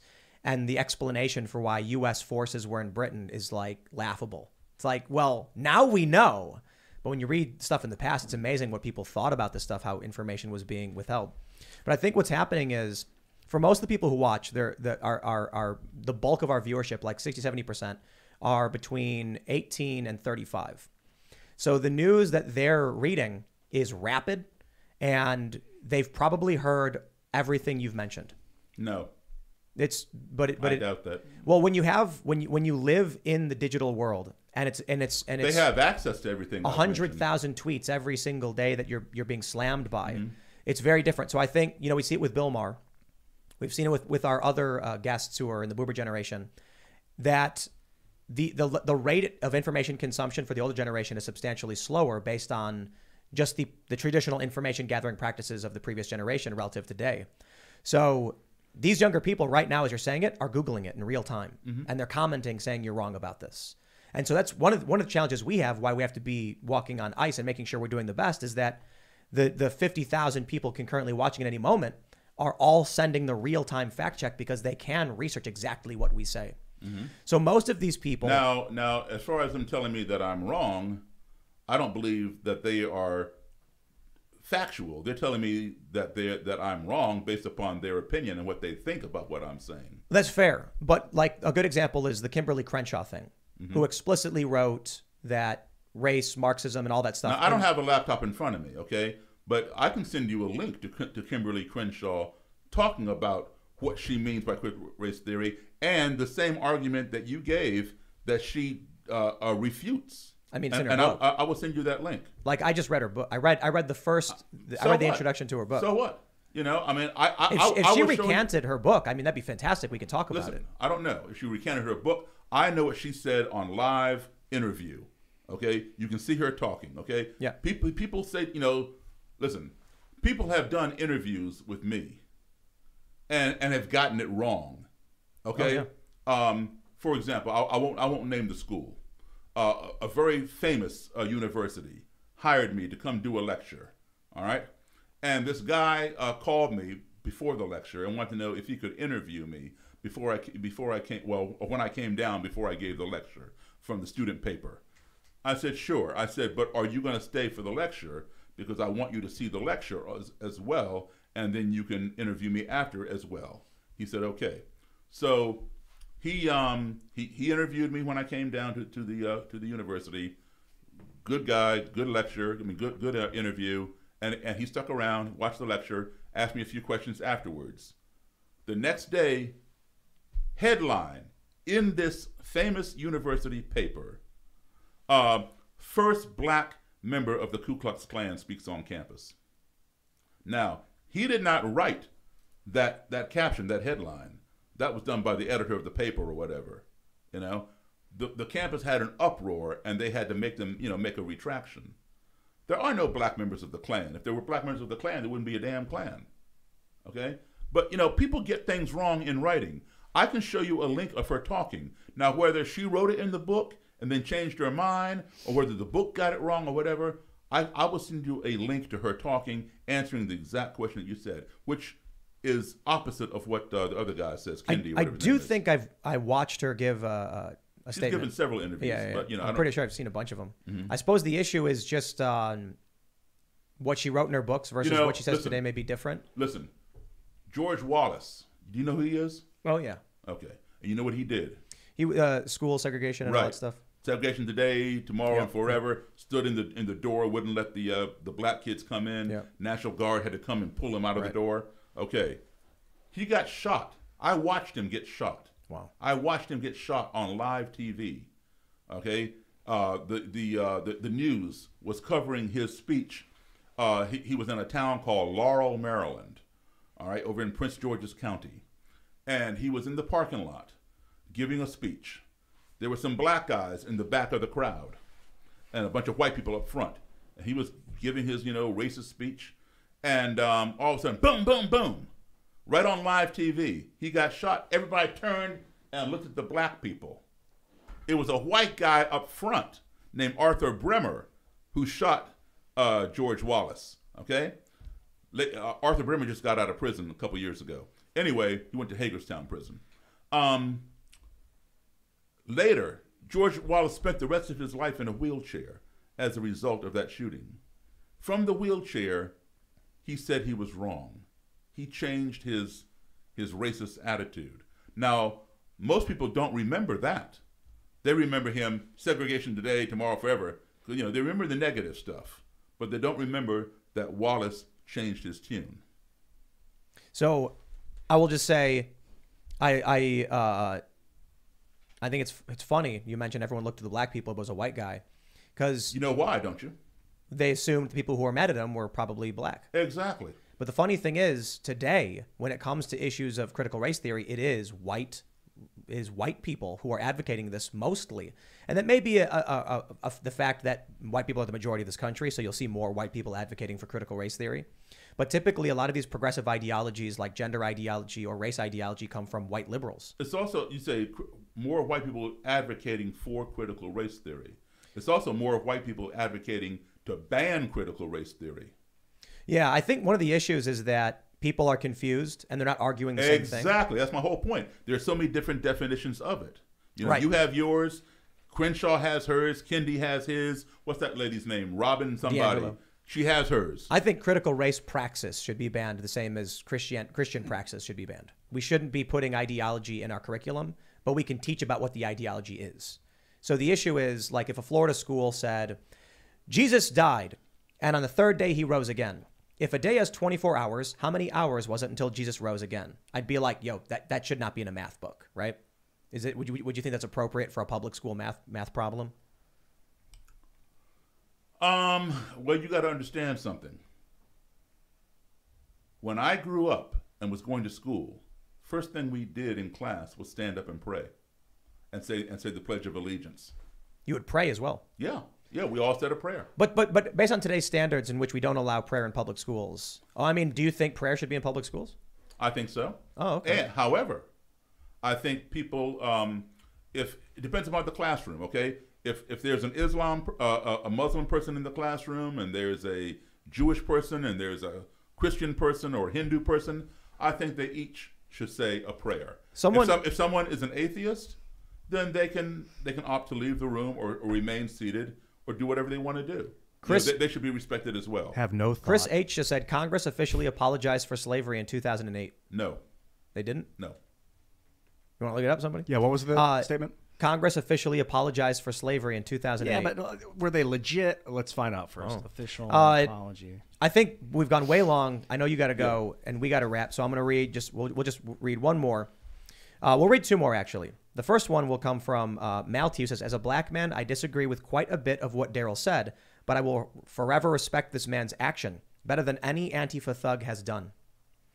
And then there's another really good one that we need to read because it's the most important one. Where did it go? Oh, there we go. Andrew Lance says, "Thank you, Daryl. This has been a really good conversation that reminds me of many I have had with various black friends I've known."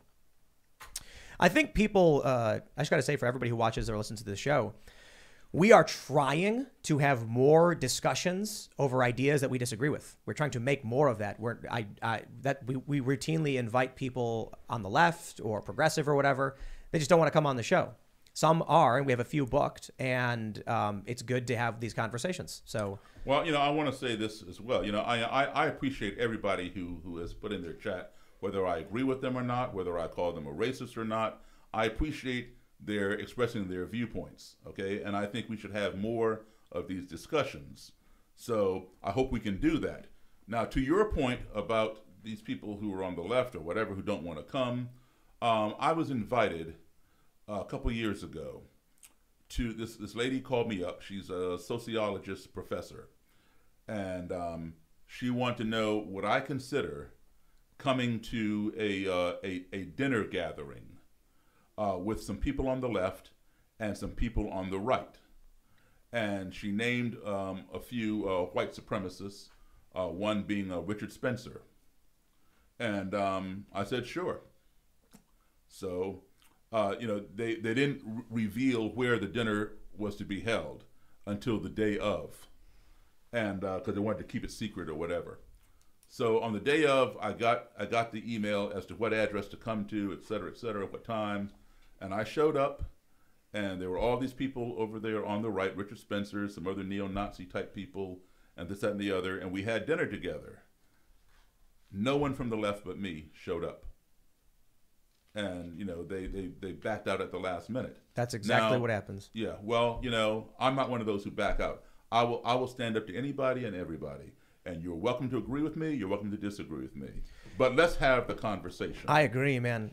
I appreciate you having me on the show. Oh, I appreciate you coming, man. I thought this was fantastic. If people don't get along or if people disagree or even if they agree, I think we agree on a lot more than we disagree on. I think we just highlighted disagreements because we disagree. We want to express those the most, I think often the conversations we have in agreement, it's like, well, yeah, of course we agree on those things. But then let's move on to the things we don't agree on. Right, exactly. Let's get hot. So, considering we've gone way too late tonight. I want to point out you were right. Congress apologizes for slavery. There's a lot of NPR stuff from 2008. Apparently, the U.S. House of Representatives issued an unprecedented apology to black Americans for the institution of slavery and the subsequent Jim Crow laws for years of discrimination. Steve Cohen, Democrat from Tennessee, drafted the resolution. Now, to be honest, my personal opinion, platitudes.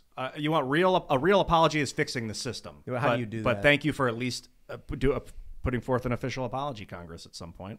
Here's what we got to do. Yet. So everyone is actually saying, who do we have to bribe to have you have a conversation with Thomas Sowell, which would be that'd be amazing. So cool. I don't know if we can. Make it happen. Of course we can. All right. Thomas Sowell.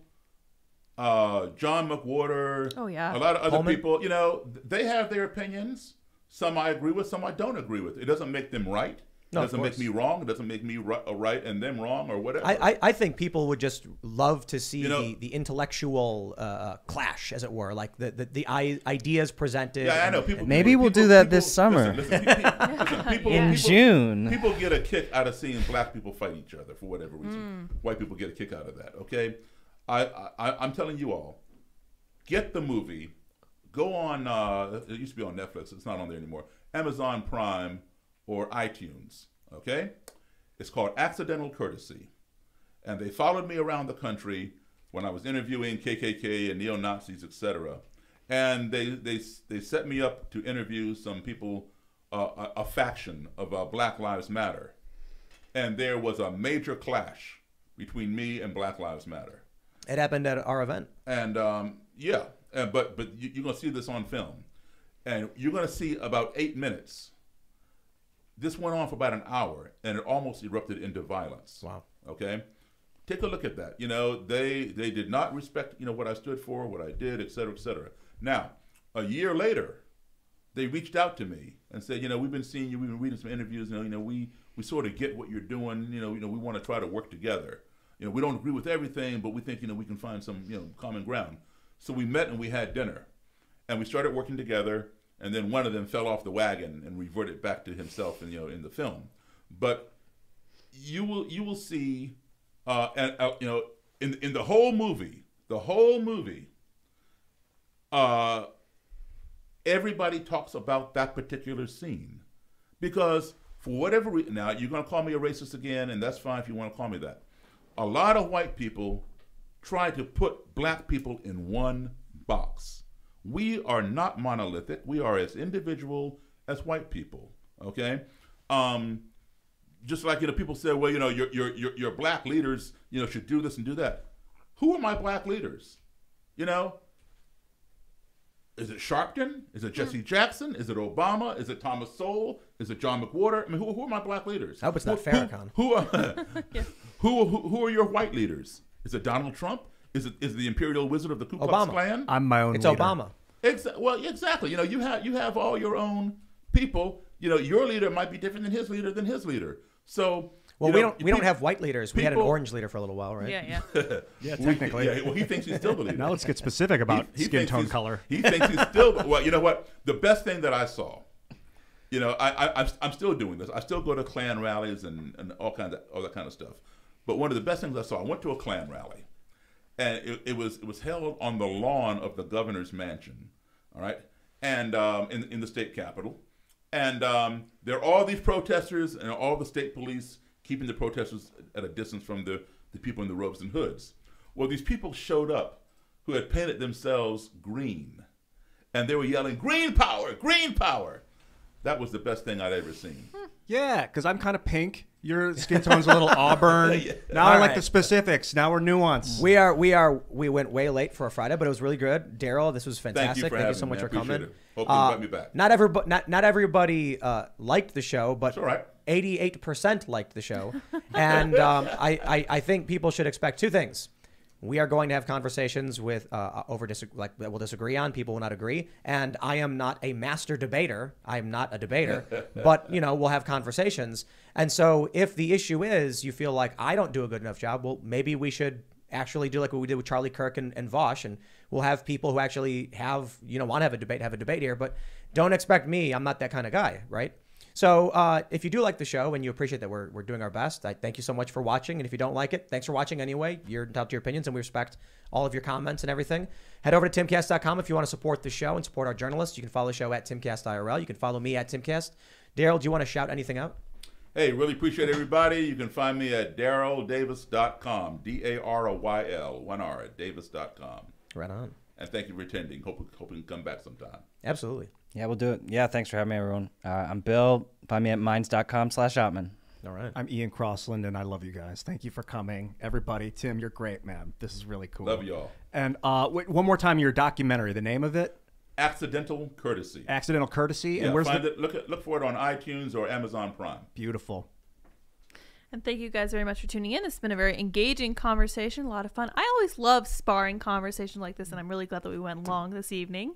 It's always more interesting. It's way more interesting to have someone you don't agree with fully on any one thing. Anyway, you guys can follow me on Twitter and minds.com at Sarah Patchlitz. One last shout out. Colin Stevens said, Tim, get Thomas Sowell and Clarence Thomas on. Oh, yeah. Sure, yeah. That would be one of the greatest shows ever for any podcast at any point ever.